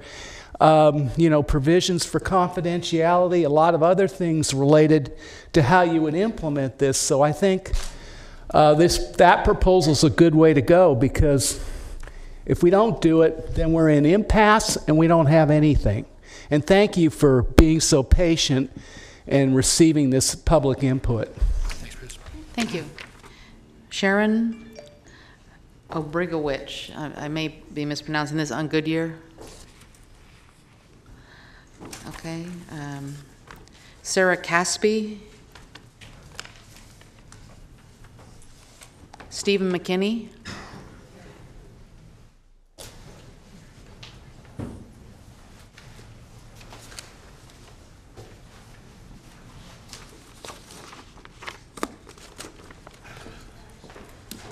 Oh, I'm sorry. Sarah Caspi. Okay. So thank you for having this meeting, and I just wanted to say that I'm in support of independent Inspector General with transparency and accountability to the community. Thank you very much. Thank you. Thanks, sir. Mr. McKinney? Then Dylan Tiagi and Rachel Harrington. My name is Steve McKinney, and I'm a 30-year law enforcement officer. Spent time with the Sheriff's Department and most of my time with the District Attorney's Office. I've investigated officer-involved shootings, and I retired as the Chief Investigator for the District Attorney's Office. What I'm here to tell the board is that I am the oversight for the Sacramento Sheriff's Department. Me and hundreds of thousands others like me as voters. Please give him a chance to speak. Can I go on? Yes, please. Hundreds of thousands of others like me as voters. We provide oversight for the Sheriff's Department. The Sheriff's Department behaves improperly. As voters, we'll replace the sheriff. In the meantime, between elections, the sheriff and the Sheriff's Department is held accountable by a very ethical District Attorney Anne Marie Schubert and the California Attorney General. And there's another level of accountability, it's in the civil courts. So what I would submit is that there are already multiple levels of accountability for the Sheriff's Department.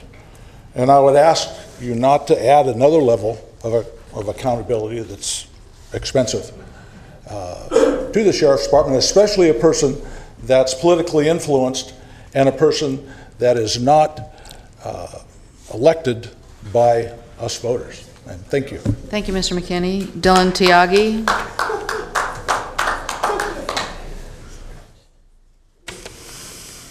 Then Rachel Harrington and Sarah Andrews. Hi, my name is Dylan Tiagi. I live in the southern part of the county. I'm here today to say that we need more collaboration between the residents of Sacramento County and the Sheriff's Department. I say this as someone whose previous volunteer experience with the Sheriff's Department in their service center off Florin Road in South Sacramento, where I took down statements from crime victims. I also say this as someone who's volunteered with groups like Black Child Legacy and Habitat for Humanity throughout Sacramento. I'll say this, someone who grew up going to school in South Sacramento and now teaches in South Sacramento. I'm not here to persuade or dissuade the County Board of Supervisors on the matter of having an IG or additional oversight of the Sheriff's Department. I'm here today to ask everyone, all participants, in the spirit of former President John F. Kennedy, ask not what your county can do for you, but what can you do for your county? Consider enrolling in a Citizens Academy, which is sponsored by the county, where you can learn about the criminal justice system and ask tough questions. Consider volunteering with organizations like Black Child Legacy, which actually partner with local law enforcement to promote safe neighborhoods every Friday evening in Oak Park. Consider attending neighborhood watch meetings and expressing concerns you have about public safety and how you can help. As an educator, I work with youth from diverse backgrounds, often dealing with challenges such as mental illness, poverty, substance abuse, gang violence, and broken homes. As part of educating myself about law enforcement, I've been on 18 ride-alongs this year with law enforcement throughout Northern California, cities that include Berkeley, Oakland, Antioch, Roseville, Folsom, Elk Grove, and here in Sacramento.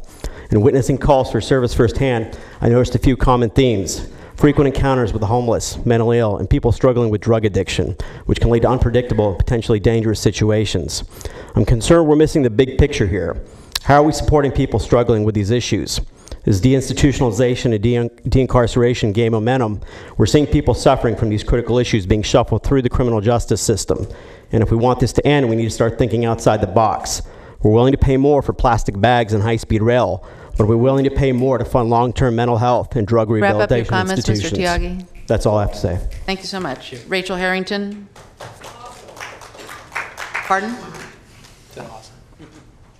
Awesome. Oh, thank you. Rachel? Hi, my name is Rachel Harrington. I currently live in District 4. I strongly support strong independent oversight of our law enforcement and other public agencies. I encourage you to strengthen the current contract by explicitly stating that the investigator has full access and that the sheriff cannot lock them out. Also, to add what will happen when the policies and contract are not followed. Yes, departments led by elected officials need to be investigated if their departments are murdering, raping, and torturing people, especially when they are murdering one group more than others. Please do what you can to protect people in our community. Thank you, Ms. Harrington. Sarah Andrews. Sarah Andrews, and then Tiffany Wynn and Mary Tapple. So I don't have a whole lot of things to say. I don't know why my start. Okay. I don't have a whole lot to say. Nothing. I'm not from any organizations or anything like most of these people. I'm just a single mother in the community who have witnessed both my child being assaulted by the sheriff's department. I was just recently antagonized out here in the building with other people antagonizing my children. He's only 15. He's just tall. A white woman hit my hand in the room. I did my due diligence and went to your security officers and asked them to approach the woman who assaulted me. Unfortunately, they did not do that. They came and re-victimized me and my children. That's the problem that we're having here. That's why we are here. We are here because Jones thinks he's above oversight. I support oversight of a community oversight. I do feel also Rick Rigel should still be in place only because, and again, it's not because I support him, but I support the fact that he should be in place because he did nothing wrong. He did what you guys put him in place to do, and Jones did not like it.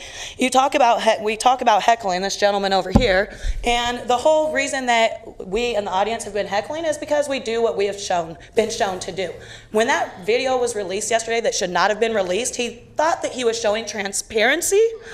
You thought you were showing transparency, but what you mistakenly left in there was the fact that your officer, while that man was laying dead, while that man was laying dead on the floor, one of his officers said, "He looks like a freaking wet dog."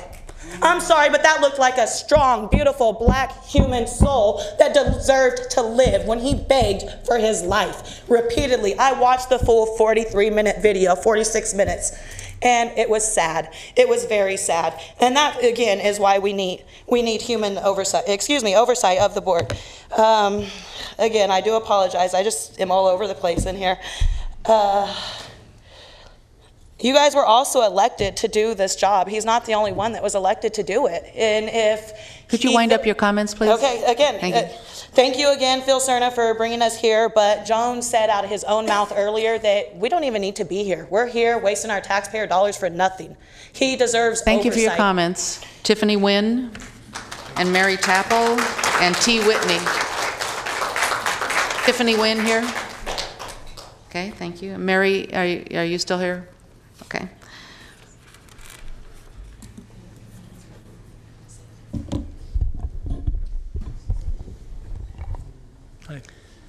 Members of the board, I am here in support of a strong, independent Inspector General.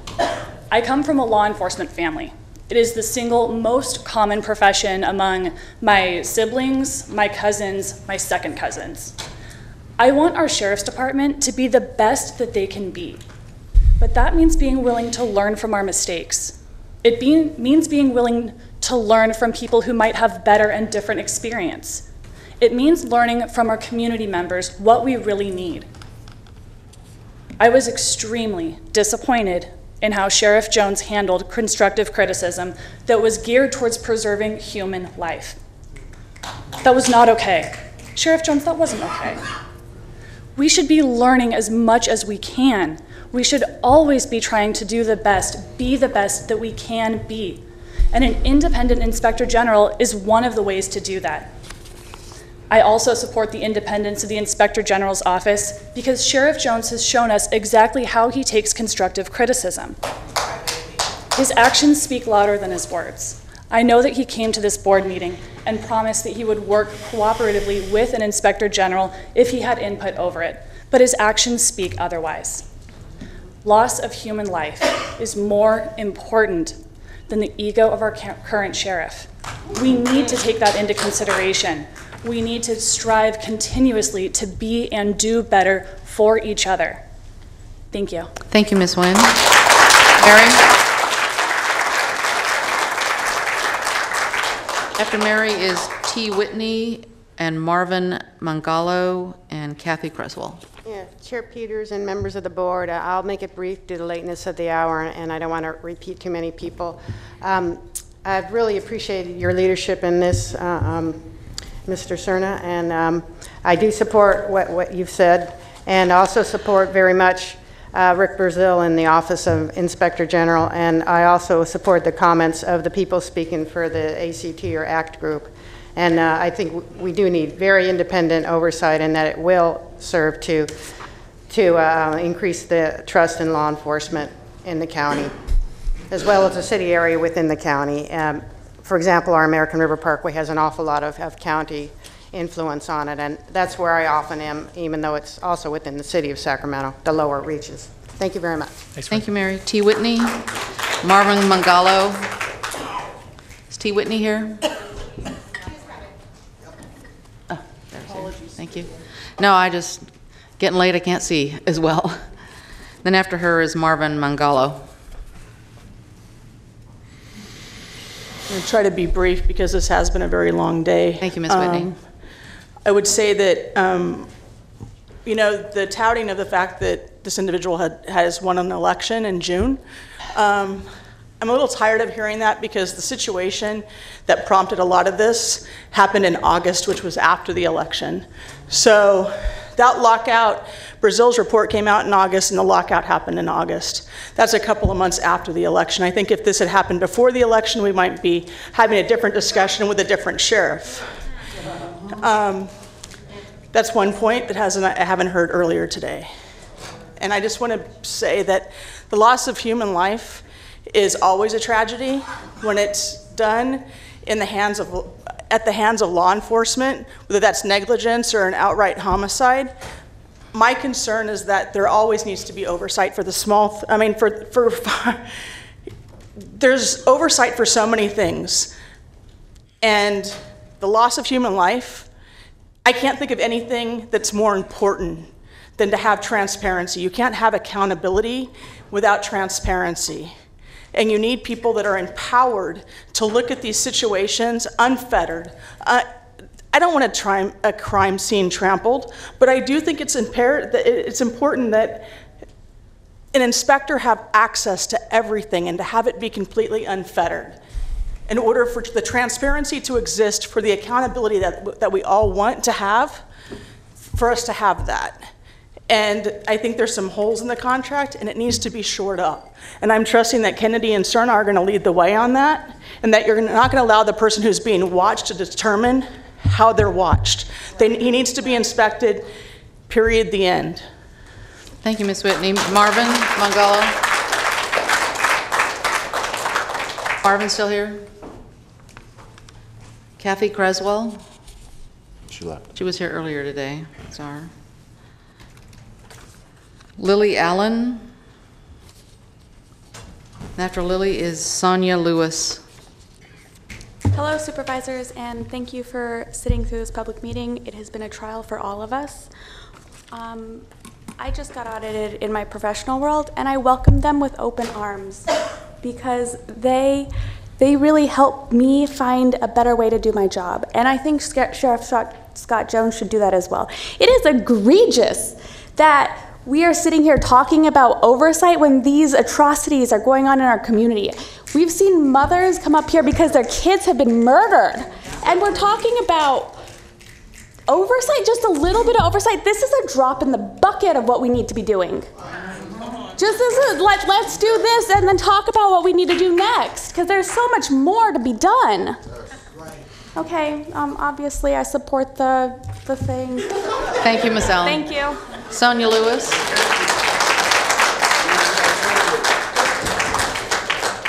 After Sonia is Cheryl Qualsett and then Daryl Roberts. So to address some of the supporters of Scott Jones, I'm here to tell you that standing up for Black lives is not based on whims. I heard that today. This is not about a vote. It is about accountability and transparency, and I'm tired of hearing that as an excuse of why you shouldn't do your job. This isn't about an elected position that Scott Jones just by happenstance holds. It is about the very tyranny that Jones exhibited in locking Brazil out of his job. To the chaplain that called all of us in opposition to Jones toters of falsehood, the facts are the facts. Jones in this last meeting said, and I quote, "He is the only oversight needed to effect change in this county." Let's make it plain. We are here because Jones, who appointed his longtime career friend, Rick Brazil, to the position of Inspector General. He disagreed with the use of excessive force in the execution-style murder of Michael McIntyre. This is the only reason why we are here. This is about independent oversight. This is about the Inspector General who was asked to review cases. This is about humanity. This is about divesting from law enforcement. This is about not giving medals to murderers of Black bodies. This is about how he asked for provocateurs to show up in America, Make America Great, and Trump hats. This is about his alliance with Nazis. This is about ICE contracts. This is about abuse. This is about terrorism. This is about a Gestapo police department with behaviors that have gone unchecked for far too long. Historically speaking, law enforcement was designed during slavery to protect property. Said law enforcement was designed to capture slaves' property. I'm here to tell you as a descendant of a slave that I am no longer a slave. And you are no longer an overseer. That job ends today. Let me remind you of a few names, places, and events. Adrian Ludd, sheriff's officer, shot him over 60 times, one officer in particular over 30 times. Patricia Hill abused in your jail. Armani Lee abused in your jail. Ryan Ellis murdered in your custody. Michael McIntyre murdered with excessive force. Nandi Kane murdered in your custody. Give us your final Sheriff comments, officers please. going into other counties to detain immigrants so that he can collect kickbacks on ICE contracts. Over policing and targeting, profiting off of communities that cannot take care of themselves. Finally, and I would like to end with this, Scott Jones did not do any of us a favor yesterday by releasing a video in the case of Marshall Miles. If Marshall was a white girl looking like Pretty Becky, suffering from meth-induced behaviors, an ambulance would have been called. That video yesterday was an attempt to mindfuck this community, and we are tired of PR campaigns that show him in a light that he is doing good for this community. You are wrong. Cheryl Qualsett.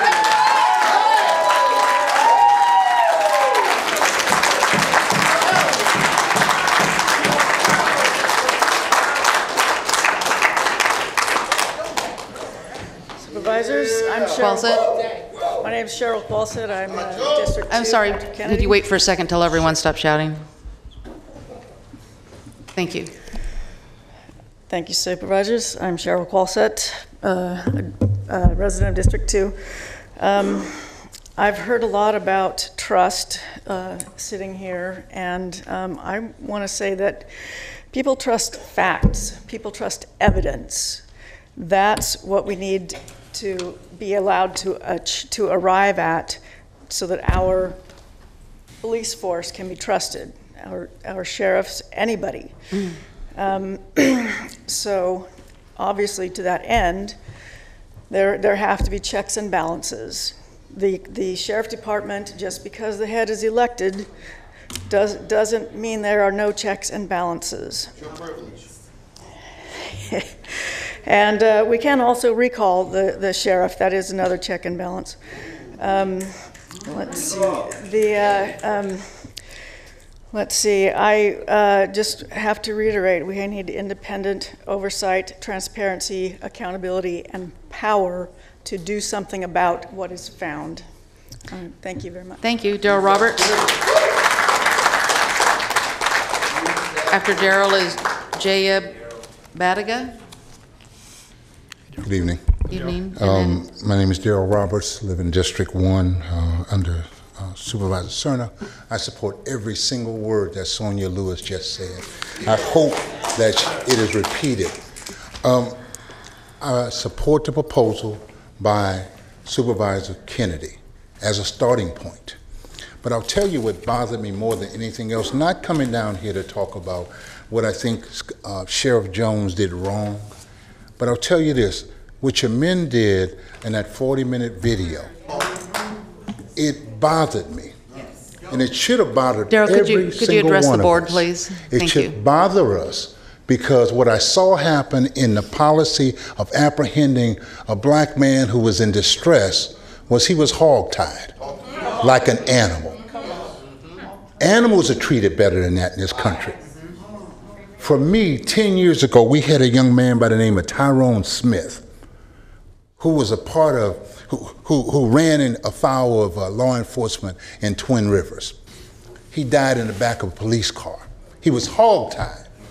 And I know Sheriff Jones remembers that because we talked about that. And we talked about the policy of hog-tying individuals, putting your hands behind your back, pulling your feet up, and causing you to have respiratory issues. And then we blame it on drugs, health issues, and others. It is the policy that we should be talking about when it comes down to oversight. That's the reason we need an oversight person, to look at the policies that are occurring that are wrong.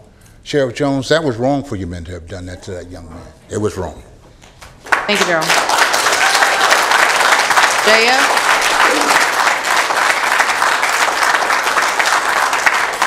Jorge Riley? The truth, OG. Jorge Riley, Rancho Cordova? I'm assuming Jaya Badigan is not here. Patrick Olson? Mike Giles?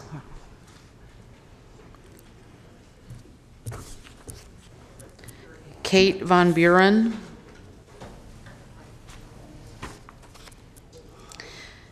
Henry Ortiz?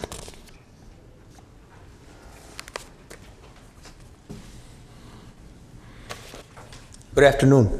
My name is Henry Ortiz. I'm a returning citizen to this community. I'm formerly incarcerated, did 18 years in prison. It was in prison where I seen a lot of the injustices that were done after reading paperwork of some of the men who were there incarcerated. Some of them were wrongfully convicted. A good friend of mine who also co-founded a nonprofit organization with me who did 39 years. There needs to be accountability. If we're going to be held accountable in our communities, why can we hold our government accountable just like and our law enforcement accountable? And I'm not here to preach against him or or violence or anything, because we need them to protect our communities. But if they're not held accountable, and if they're doing things that are illegal, criminal activities, and they're not being held accountable, then what security do we got as citizens of this community? You know, today I'm more afraid of law enforcement than I am of my former gang member rivals. You know, because you know, even after doing 18 years, they did it to me firsthand. Parole to South Central, 5 days after going out, you know, they lied on me and said that I was with gang members, when in reality I wasn't. You know, for law enforcement to have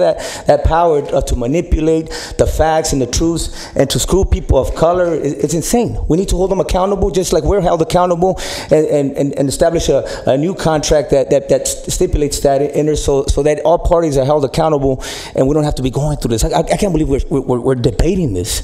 This should have been implemented from the beginning. You know, you imagine all the lives that have been incarcerated of black and brown people, all the murders that have been happening, all the other corrupted things, all the other false charges. We need accountability, you know, and I ask you, Ms. Peters and your board, please hold these people accountable, just like we were held accountable. Thank you.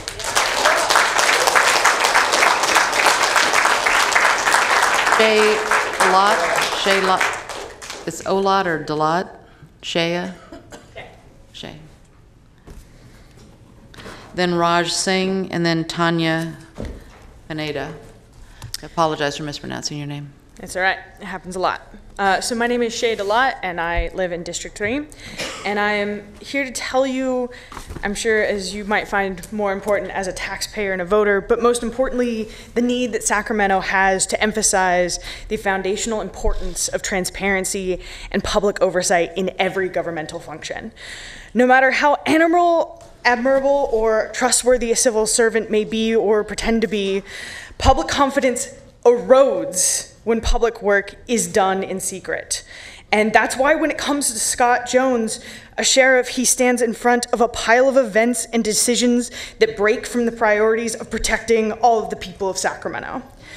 He breaks away from our expectations of the sheriff's department. And we need oversight, because it is not just the case of Michael, it is not Adrenaline Ludd, it is not Marshall Miles, it is Ryan Ellis and so many more people in the community whose loved ones and never get answers or justice from the sheriff or his department when the deputies use force on them or their loved ones.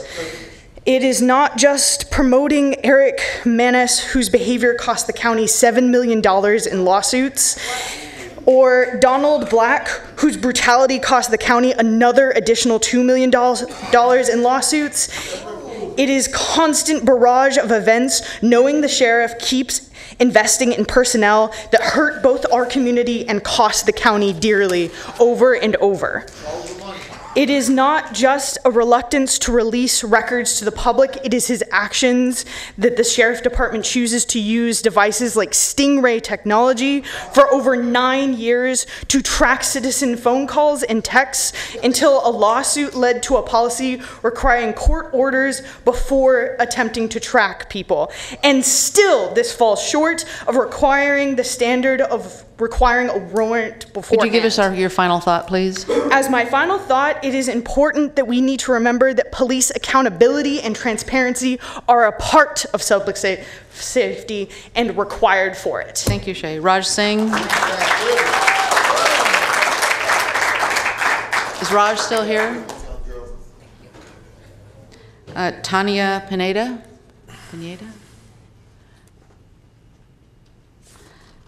Shaylee Andrews?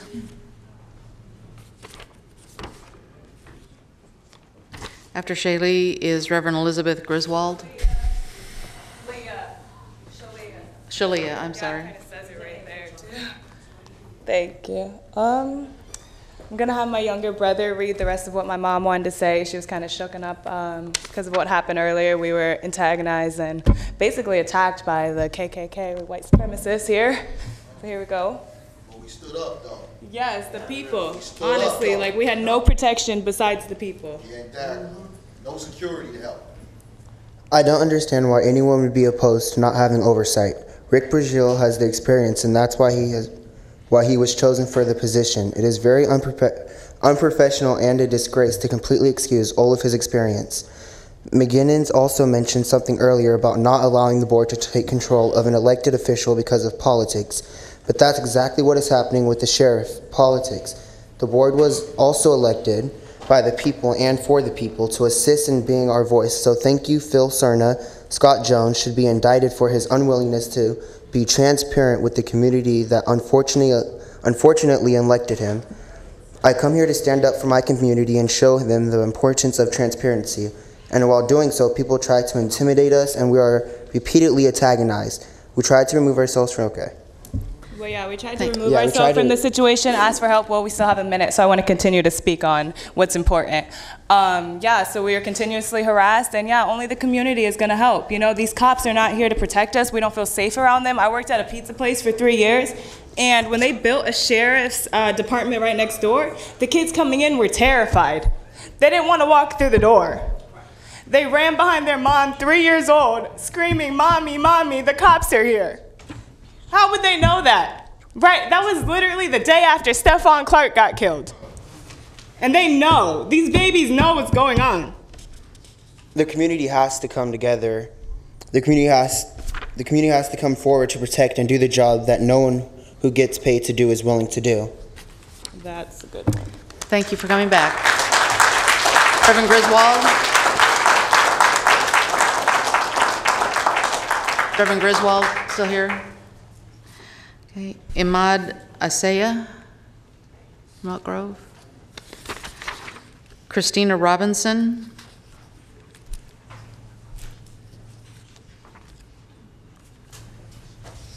Hi, I'm Christina Robinson, District 3, a youth mentor, and I am an advocate of the community.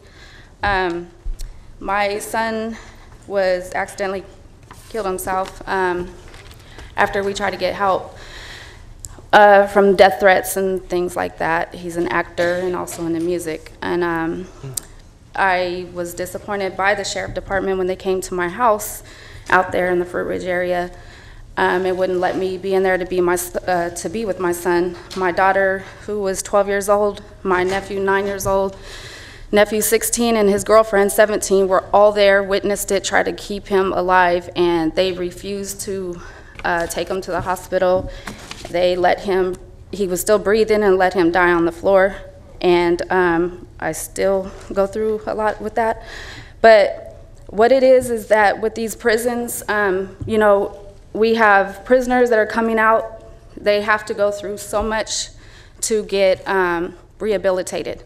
They have to have empathy. They have to really look at themselves. They have to be accountable for their crime. They have to be apologetic. And I feel that the same thing should happen with the sheriff's department. I think that they should take on those rules and feel the same way and, you know, do something about it. And I don't like to hate.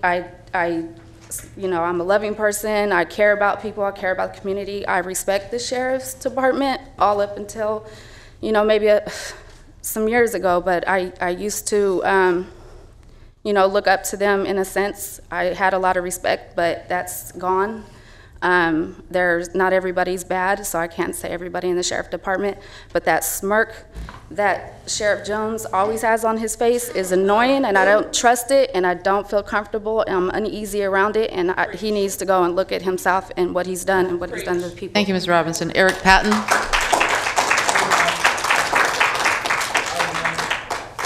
He's gone, is that what you said? Oh, okay.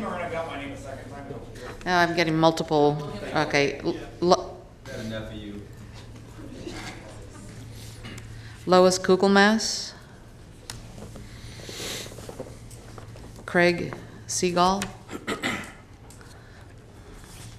Hello, Chair, Board.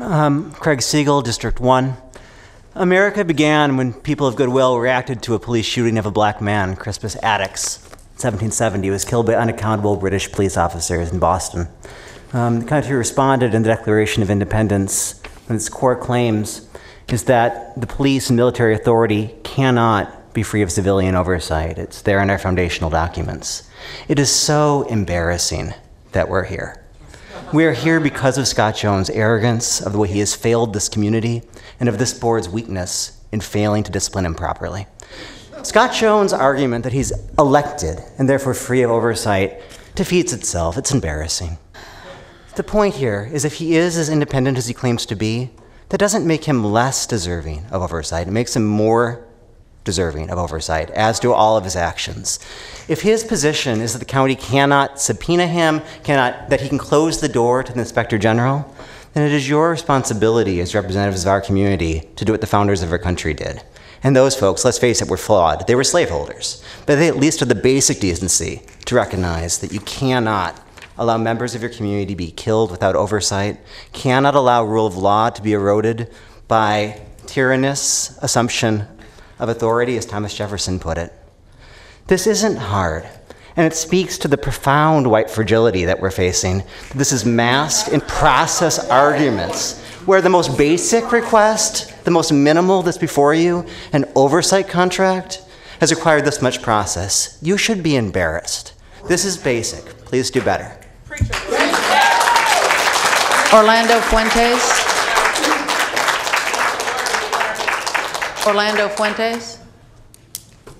And then Maureen Miles, and then Alana Arcurio. Thank you for the opportunity to come before you. Again, Orlando Fuentes, resident of District 5, Don Natoli's district, Elk Grove, California. I stand before you speaking on behalf of the League United Latin American Citizens, also known as LULAC. There are several councils in the area. We are a council based here in the city of Sacramento, number 2862. LULAC is the oldest Latino civil rights organization in the nation, and we've been addressing civil rights issues day in, day out here locally on a very active basis. We stand here in support of in full support of the community that has spoken to you and expressed their outrage and concern over the behavior and standards of the Sheriff's Office. We support a strong and independent Office of the Inspector General. Our country is in a crisis vis-a-vis law enforcement in the community. Our county is in a crisis. We need that OIG office. We need it to be strong and independent. This country is now, this country and this county especially need to heal. We need transparency and accountability only because our lives depend on it. Thank you. Thank you, Mr. Fuentes. Maureen Miles. Maureen Miles. Maureen's gone. Alana Arcurio.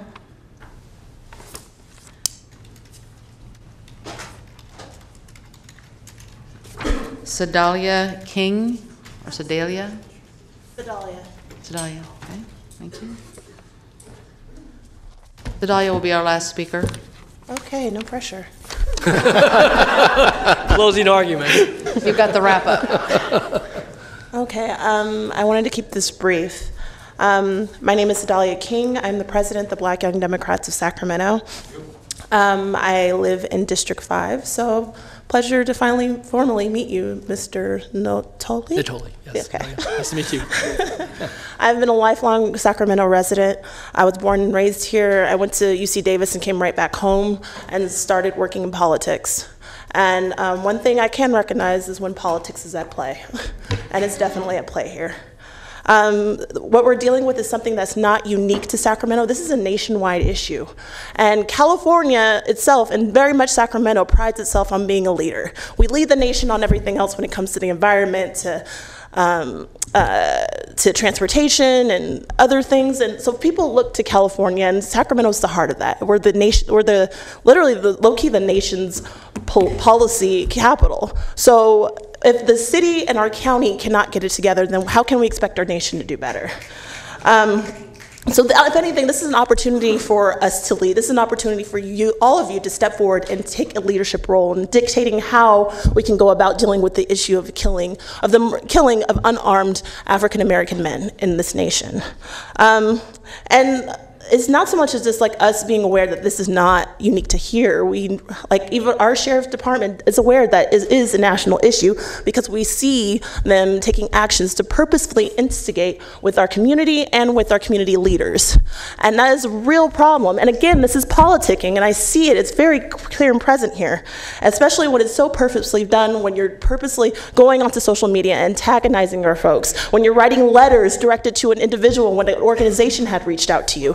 It is not fair, and it's not right, and something needs to be done. So if anything, I encourage you, I implore you to take this leadership role and to actually do something that's really meaningful, because folks are here, like, we're not here for no reason. And there's a real problem here that needs to be addressed. So please, listen. Thank you. Thank you.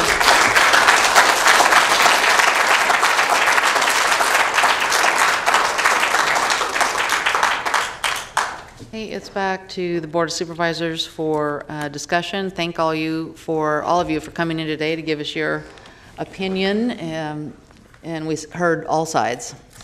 Mr. Kennedy? Thank you, Madam Chair. Just want to start with a few preliminary comments. First of all, as charged as this is emotionally, and it should be, it's probably nothing more serious that we will do as a board than discuss issues like this. I want to thank the audience for, again, enthusiasm, outrage, and so many other emotions, but still keeping it to a civil discussion in which you provided valuable input to the board, and so I thank you all for that. I also want to, not that it's necessary, but I do want to make one thing clear and for the record. There's been statements made about the former OIG, or Inspector General Rick Brazil, and he's been characterized this evening as having gone rogue and producing a report and releasing a report on his own or with no real authority. You know, last thing that Mr. Brazil needs as a respected member of law enforcement in this community is for me to make excuses or stand up for him, but he's not here, and if somebody's reputation is called into question, as has his on a number of occasions here, I do think that it's my responsibility to say, having seen what happened in the actual release of the report, that to characterize it as that way is completely and 100% inaccurate. That being said, as many have talked about this afternoon, I have in the packet with the agenda included a proposal for language for the scope of work for the OIG. Now, these recommendations for the board to consider came after not a great deal of just a great deal of soul searching, but beyond that, investigation into what other communities are doing, what other jurisdictions have adopted and have worked, as well as discussions with the community, many of the organizations that have been represented here today, talking with law enforcement, as well as academia in criminal justice, who I would consider experts in the matter. So it's not in a vacuum that I made these recommendations. It was with a considerable amount of thought and deliberation. I won't go through them all. They're there for everybody who have seen by now, and the board has seen them. But I will make a few comments regarding why I think that this language is appropriate and why it is perhaps different than what we have seen in the past. Forgive me, I'm not nearly as eloquent as most of you. First of all, the new language which I have proposed is community and board driven. It has, as the sheriff acknowledged, taken the sheriff out of the process as far as the OIG and the OIG's performance and work. I think that independence is vital, and anything short of that would not be acceptable. As I say, board-driven, much of it is driven by this board, and I think that's an appropriate place for it to rest, as this board is accountable to our constituents, and we are the body that ends up discussing these issues, be it in closed session or open session, and we're directly responsible to all of you, and so therefore I think that's an appropriate place for it to be. It also reserves the board's right of subpoena power, which has been spoken of frequently, litigation, restraining orders, access to the grand jury, or requesting involvement of the Attorney General. Now, in all honesty and frankness, whether that language was in here or not, that is our legal right anyway to exercise, but I think memorializing it in writing is vitally important. It does provide access to personnel, records, and facilities for the purposes of independent investigation for issues regarding, but not limited to, excessive force. And I think that's something that I've heard again and again. It also, it's not just a let's look back at what happened.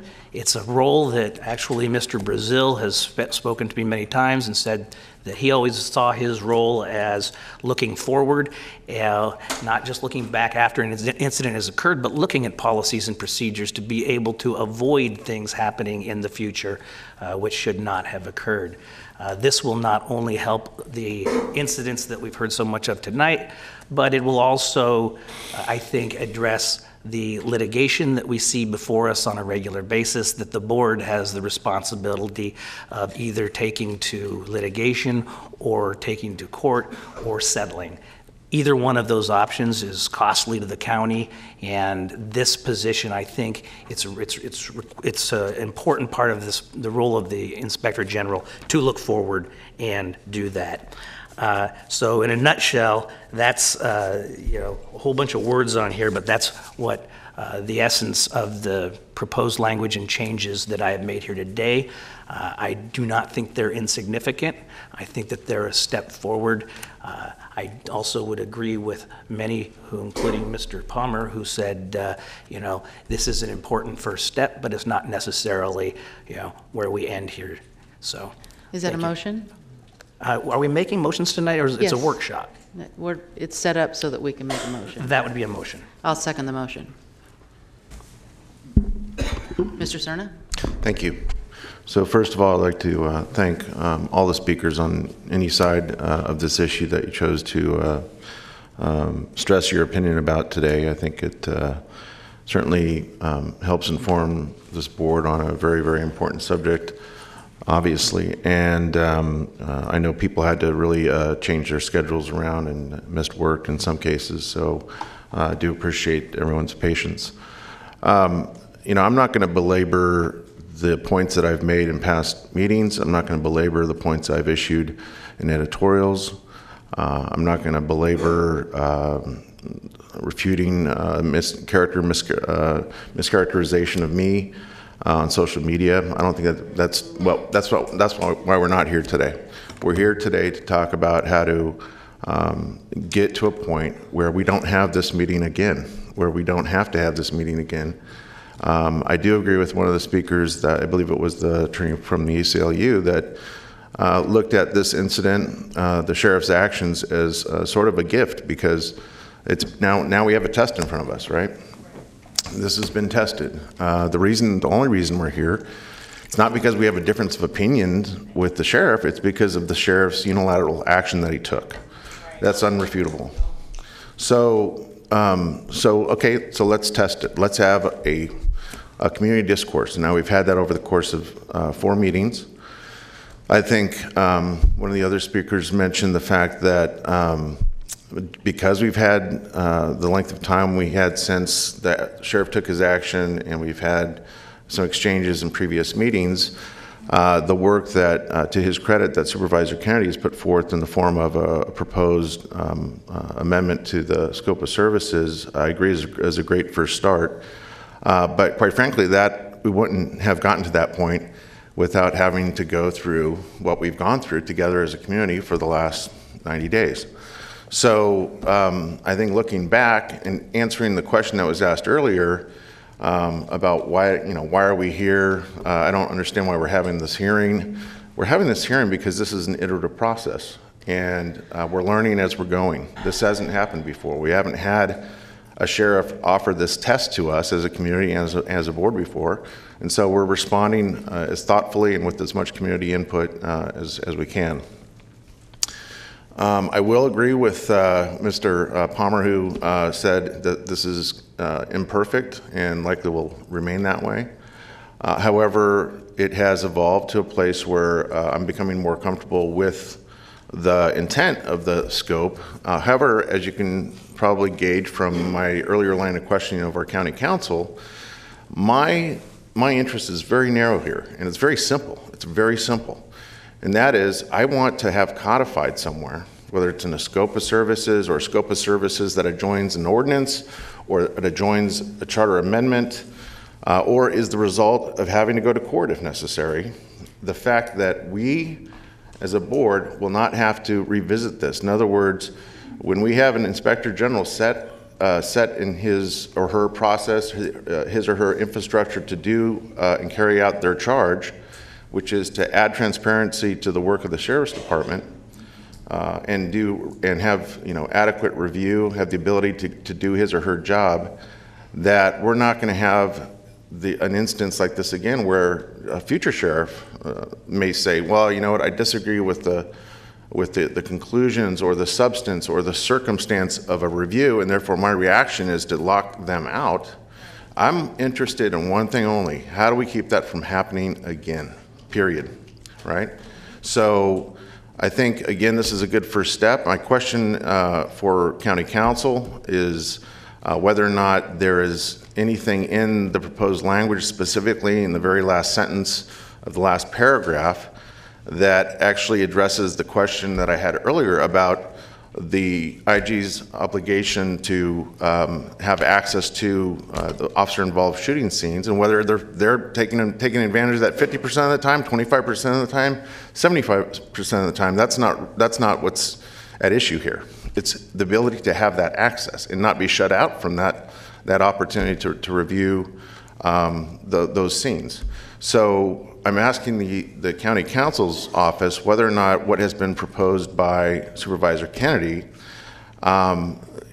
will in essence provide that assurance. And if not, what are our options going forward to have an ordinance conversation or have a charter amendment conversation that gives us the ability to have confidence in our IG that they will have always the ability to visit those scenes as they're charged to do.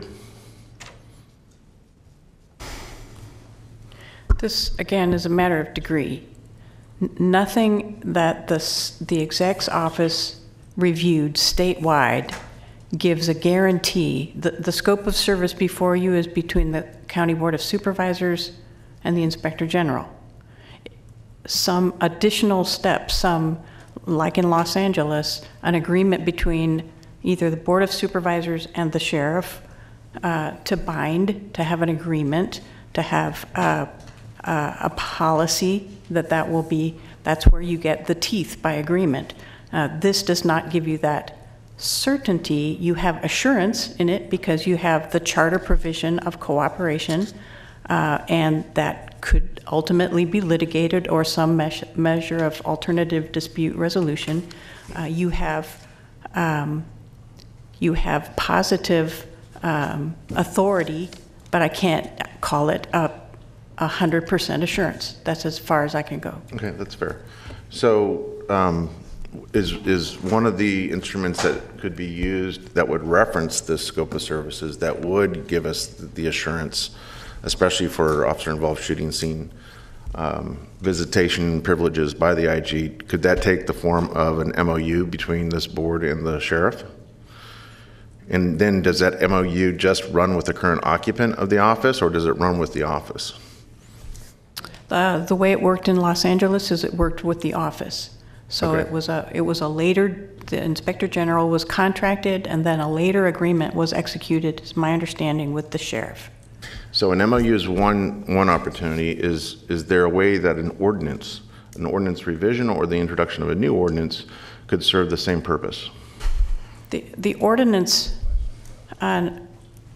the ordinance cannot give anything greater than state law provides. And so, and we have the charter provision for cooperation and the constitutional nature of the elected office of the sheriff still is going to require some agreement in addition to either ordinance or contract.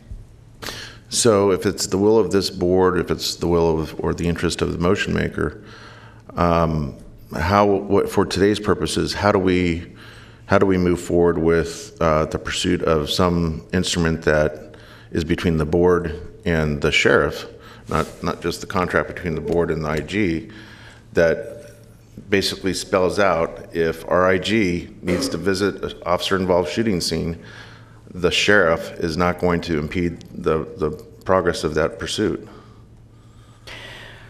Well, just I think the way it worked in Los Angeles, and I don't mean to use that as the paramount standard, but they got the Inspector General on board and utilized that resource for a recommendation to work with the sheriff for what the best practices and the most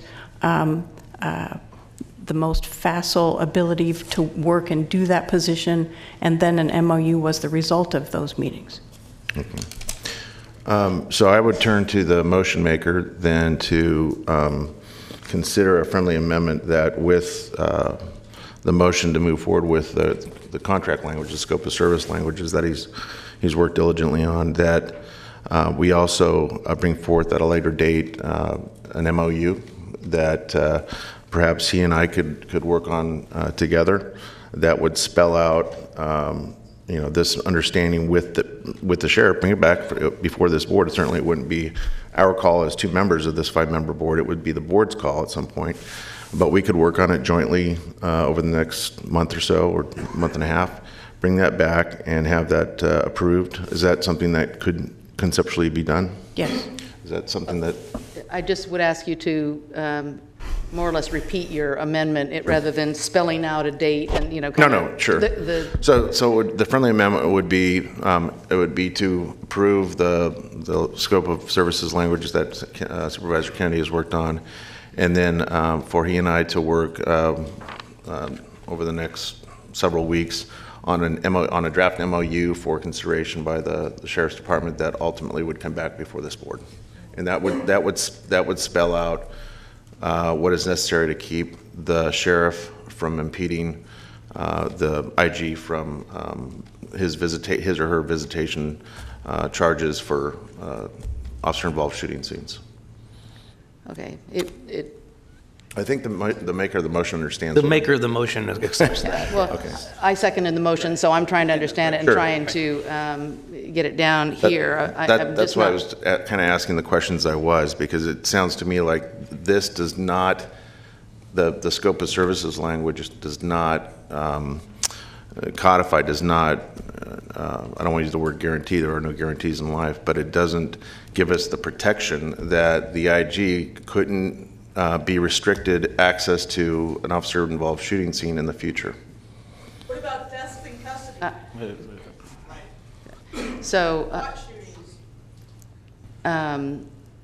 The situation is, though, if the sheriff doesn't agree to the MOU, then... Right, that's fine.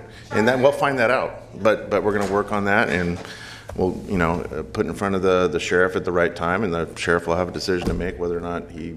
And invite the sheriff to work on it with us, with the understanding of its purpose here, which I'm trying to articulate. Maybe not as well as I could if it was 2:30, but the purpose is to give us that added protection again, that the Inspector General will not be in the future locked out of jails, will not be precluded from visiting officer-involved shooting scenes, from doing their job, because that's what got us here in the first place. It's got to be approved by the board, whatever language it is. Yeah. Okay. So it's included in the motion now? Yes, sir. Okay. Any further discussion? Yep. Mr. Natoli? Yeah. Thank you, Madam Chair.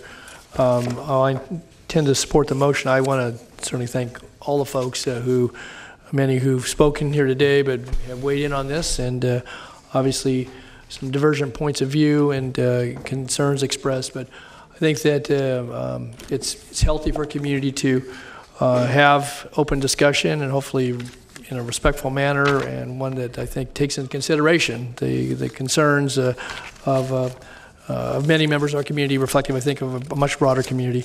I would just say that one of the questions I wanted to ask, though, about was the contract, and it relates to a comment that was made earlier. I understood that this position, again, there's a contract amount that would be the maximum, but that if there's support services needed by the Inspector General, that they're not limited to part-time, because my expectation would be that in a county this size, it was said by one of the parties, Mr. Mickelson, that spoke, but I guess I never questioned that it wasn't a full-time in the event that... as needed. Yeah, that's right. Which So there's not no... necessarily full-time. Yeah, right, no limitation. I want to be clear on that, Mr. Gill, if I could, so... That is clear. I mean, this does not put any hours. The old had 100 hours, which did give the impression of a part-time. It takes that language out as a defined budget, and it's as need be. And if there's external help that they need, it also gives us that ability to bring more help into. Okay. And it goes to, I think, certainly some of the conversation here, and I heard it very early this afternoon and kind of throughout at different times, and that is the interest in having the Inspector General be responsive, certainly to critical incidents, and whether they happen in the field or elsewhere. Obviously, there's a good deal of review of information and investigatory reports and access to records. That's very important as well. But if the expectation were either by the IG and by this board or by the sheriff or anybody else, by the community, that the IG would be available to attend whenever possible, all the time to be called out, and if that was the interest they had, then they're not limited under this contract, right? Because again, to the testimony was given earlier, some folks have been at many of those critical incidents, a majority of them, and if that is what the expectation is under the contract, then they're going to be able to do that, and certainly to show appropriate hours worked, right? That's correct. Okay. Yeah. All right. Thanks. Ms. Frost? I just want to thank everyone for coming out and sharing your opinions and engaging in the civic process. I'm pretty sure your voice and this process is the cornerstone of democracy, and I think it's great that everyone tried so hard to do it in a respectful way. I appreciate that, and I also want to thank the Deputy Sheriff's Association, not only for being here, but for your service, the service of the deputies. Obviously, our goal is to keep our communities safe, and public safety is my top priority for my district. It's been expressed as one of the biggest concerns, and the deputy sheriffs are out there every day risking their lives to keep our neighborhoods safe. So I'm grateful for their service, and I'm grateful for the fact that they're doing everything they can to keep us safe. I want to commend the sheriff for for the way you've managed your department. Hey, you all had your turn to talk. It's our turn to talk now, please. At times, on a limited budget, during cuts, trying to figure out how we can maximize our effectiveness with community development, community programs, the sheriff's hot team that's addressed homelessness. In a lot of ways, our sheriff deputies are out there trying really hard, not just to respond to crime, but to prevent crime. So I want to thank the sheriff and the deputies for their work. And I also want to mention a little bit about the IG. The IG was established in 2007. It was intended at that time to develop best practices and assist our sheriff in being the best department they can be to keep our communities safe. Our community obviously places a high value on having that independent review. And the board has a very specific interest with the IG in that the Inspector General informs our budget, informs decisions that we make in regard to budget appropriations. I support public safety. I support law and justice. I support transparency. And just like Sheriff Scott Jones, I support having an Inspector General, and I want that also. I want to thank Supervisor Kennedy for providing the workable proposal that in writing. Not every one of us got everything that we thought we wanted, but all sides gave up a little bit, and it proposed a strong compromise that would allow us to move forward. It's been expressed in this meeting earlier. The sheriff supports it. The Deputy Sheriff's Association supports it. In view of the friendly amendment, I can still support it. And so I guess I'm on record as being in support, and I'm hoping that we can move forward in a way that will help us, resolve this issue and move forward in a positive way. Thank you. I'll just make a brief comment in that while the hearing was long today, I think we all learned a lot about how all the citizens of our community feel about this on all sides. And from looking at the speaker requests, I'd say almost every neighborhood was heard from. We had Folsom and Orangevale and Fair Oaks and Carmichael and Arden Arcade and Rancho Cordova and Elk Grove, and so I think we got a South Sacramento. Oh, sorry about that. South Sacramento too. I was thinking outside of the city of Sacramento. But I think, oh, you threw me off. So there's a wide variety of opinion and views of the Sheriff's Department, and I think it was informative for all of us. So thank you, and we did a pretty good job at keeping civility in place, and I will now call for a vote. Please vote. Unanimous vote.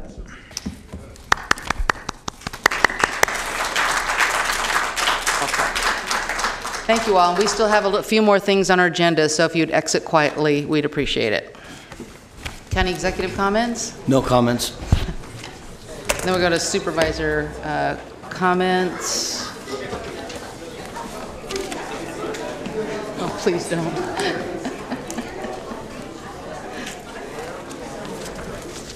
And then announcements. Mr. Sterna, you want to wait? Yeah. Okay.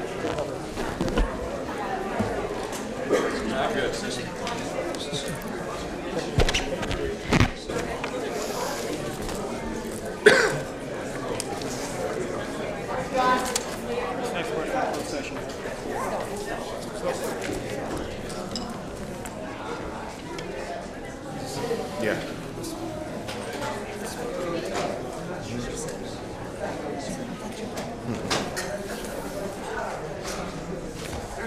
Yeah. Could you please take your conversations outside? Security could help us with that.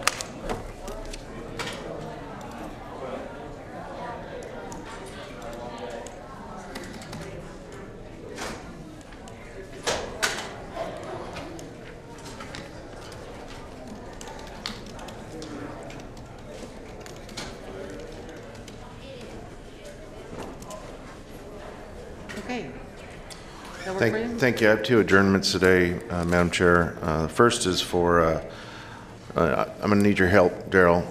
Leotata Emerson Floyd. With her loving family by her side, Leotata Emerson Floyd passed away on November 15, 2018 at the age of 76 following an illness. She was born in 1942 and she was raised in Pago Pago, American Samoa. Both her mother and father were teachers. Her family moved to San Francisco in 1961, and for the next decade, Leotata went to school and did jobs serving the communities of Hunters Point and Sunnydale housing projects. The focus of her work was to help those needing resources and support. In 1972, Leotata relocated to Sacramento's Oak Park neighborhood with husband James Floyd Seabrun, and her newborn son Malcolm. Leotata was referred to as Miss Tata by friends, neighbors, and students. She continued her community service by working with the Oak Park Neighborhood Council from 1972 to 1983. In 1984, her family fell on hard times and they relocated to the housing projects of CV Circle in 1984, now known as Alder Grove and Marina Vista. It was also the first neighborhood I lived in when here in Sacramento. She volunteered off and on at her children's and grandchildren's elementary school, formerly named Jedediah Smith, located near the housing project, and eventually worked every day tutoring students and teaching Polynesian dance. For the next 4 decades, she worked with the Sacramento Housing Redevelopment Agency to help transform many low-income neighborhoods and senior housing developments. During this time, she also served as the president of the Resident Council for 13 years, providing a voice for seniors and residents. But she also mostly was remembered and recognized for working with youth, tutoring, mentoring, coaching young men in basketball even, or teaching young people Polynesian dancing. Leotata was focused on keeping young people active and enjoyed working to make life better for children and to positively affect their lives. In 2012, at the suggestion of a parent, Jedediah Smith Elementary School was renamed Leotata Floyd Elementary School for Leotata's support and contributions to the school and surrounding community throughout the years. In a 2012 San Diego Union Tribune article, Leotata's oldest son Malcolm stated, quote, "She gives them a sense of love that is unavailable to most kids that come out of our neighborhood." Leotata Floyd is survived by a brother, 4 daughters, stepdaughter, and 4 sons and stepsons. Just really briefly, thank you. I had the pleasure of knowing Leotata and was serving on the school board when we renamed the school after her, and it was one of the easiest decisions I made as a school board member. If there was anybody who was the heart and soul of that neighborhood of Marina Vista and Alder, it was her, so she'll be sorely missed. Well said, thank you. The next individual I'd like to adjourn in memory of is Mr. Aubrey Stone. Mr. Aubrey Stone was president and CEO of the California Black Chamber of Commerce, the CBCC, and he passed away on Wednesday, November 28th of this year. Mr. Stone was an influential leader and advocate for California's diverse business community. He demonstrated compassion through public service and investing in economic development in his community. As the president and CEO of the CBCC and director of the California Black Chamber Foundation, Mr. Stone advocated for many public policy issues such as the Ninth Circuit injunction against implementation of Prop 209, the urban environment, insurance redlining, the inner-city impact of bank acquisitions and mergers, and he led the charge for new and emerging markets. Mr. Stone promoted small business growth and sustainability in his community. He was the chairman of the National African American California Chamber of Commerce and also served as the California Regional Community Utilities Diversity Council, served on that council, as well as the Citibank Regional Community Board, the Pfizer National Minority Business Board, the California Small Business Advisory Board, the Caltrans Small Business Board, and he was also a member of the Greenlining Coalition. He served on the boards of the NAACP, Sacramento Black Chamber of Commerce, the Mayor's Economic Development Council, the District Attorney's Community Relations Board, and the State Fair Minority Council. Mr. Stone's legacy will endure through the state's only African-American owned and operated radio station, 97.7 KDFM, serving the Sacramento region and nationwide online streaming. Mr. Stone received the Sacramento Observer's Newspaper Lifetime Achievement Award for being one of the most influential African Americans in the city of Sacramento over the past 40 years. Mr. Stone was born in Panama City, Florida, before moving as a child to Birmingham, Alabama, and then Brooklyn, New York. He would have been a part of the first generation of black Americans to emerge from southern sharecropping and migrate north, said his son, Mark Stone.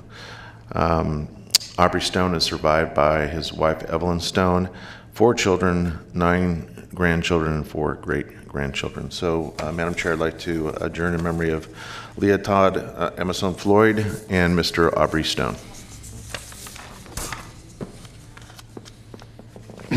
Madam Chair, if I just could, just for your adjourn, just on Mr. Stone. I knew Aubrey for well over 30 years, and in addition to all the things he did nationally and statewide and certainly in the region, he was active in his neighborhood as well. Lived out in the area north of Highway 50 there, and was active, but always he had time to weigh in on a local issue when necessary, and considered him certainly a real leader in many senses of the word, as you described, Phil, but a longtime friend and someone obviously we'll miss here in this community. Very much so. Thank you. Before we adjourn, I just wanted to thank the clerk and her staff for really making today's meeting move a lot easier, helping people in the lobby and in the board chambers, and helping me. So thank you all for that. And thank you, Madam Chair. You did a good job. That was no easy task. We've all been in that chair. Need a massage. I told her I would have continued it to next year if I were her. Smarter than I am. Okay, so thank you all, and tonight we will adjourn the meeting in memory of Tata Floyd and Aubrey Stone. Good night.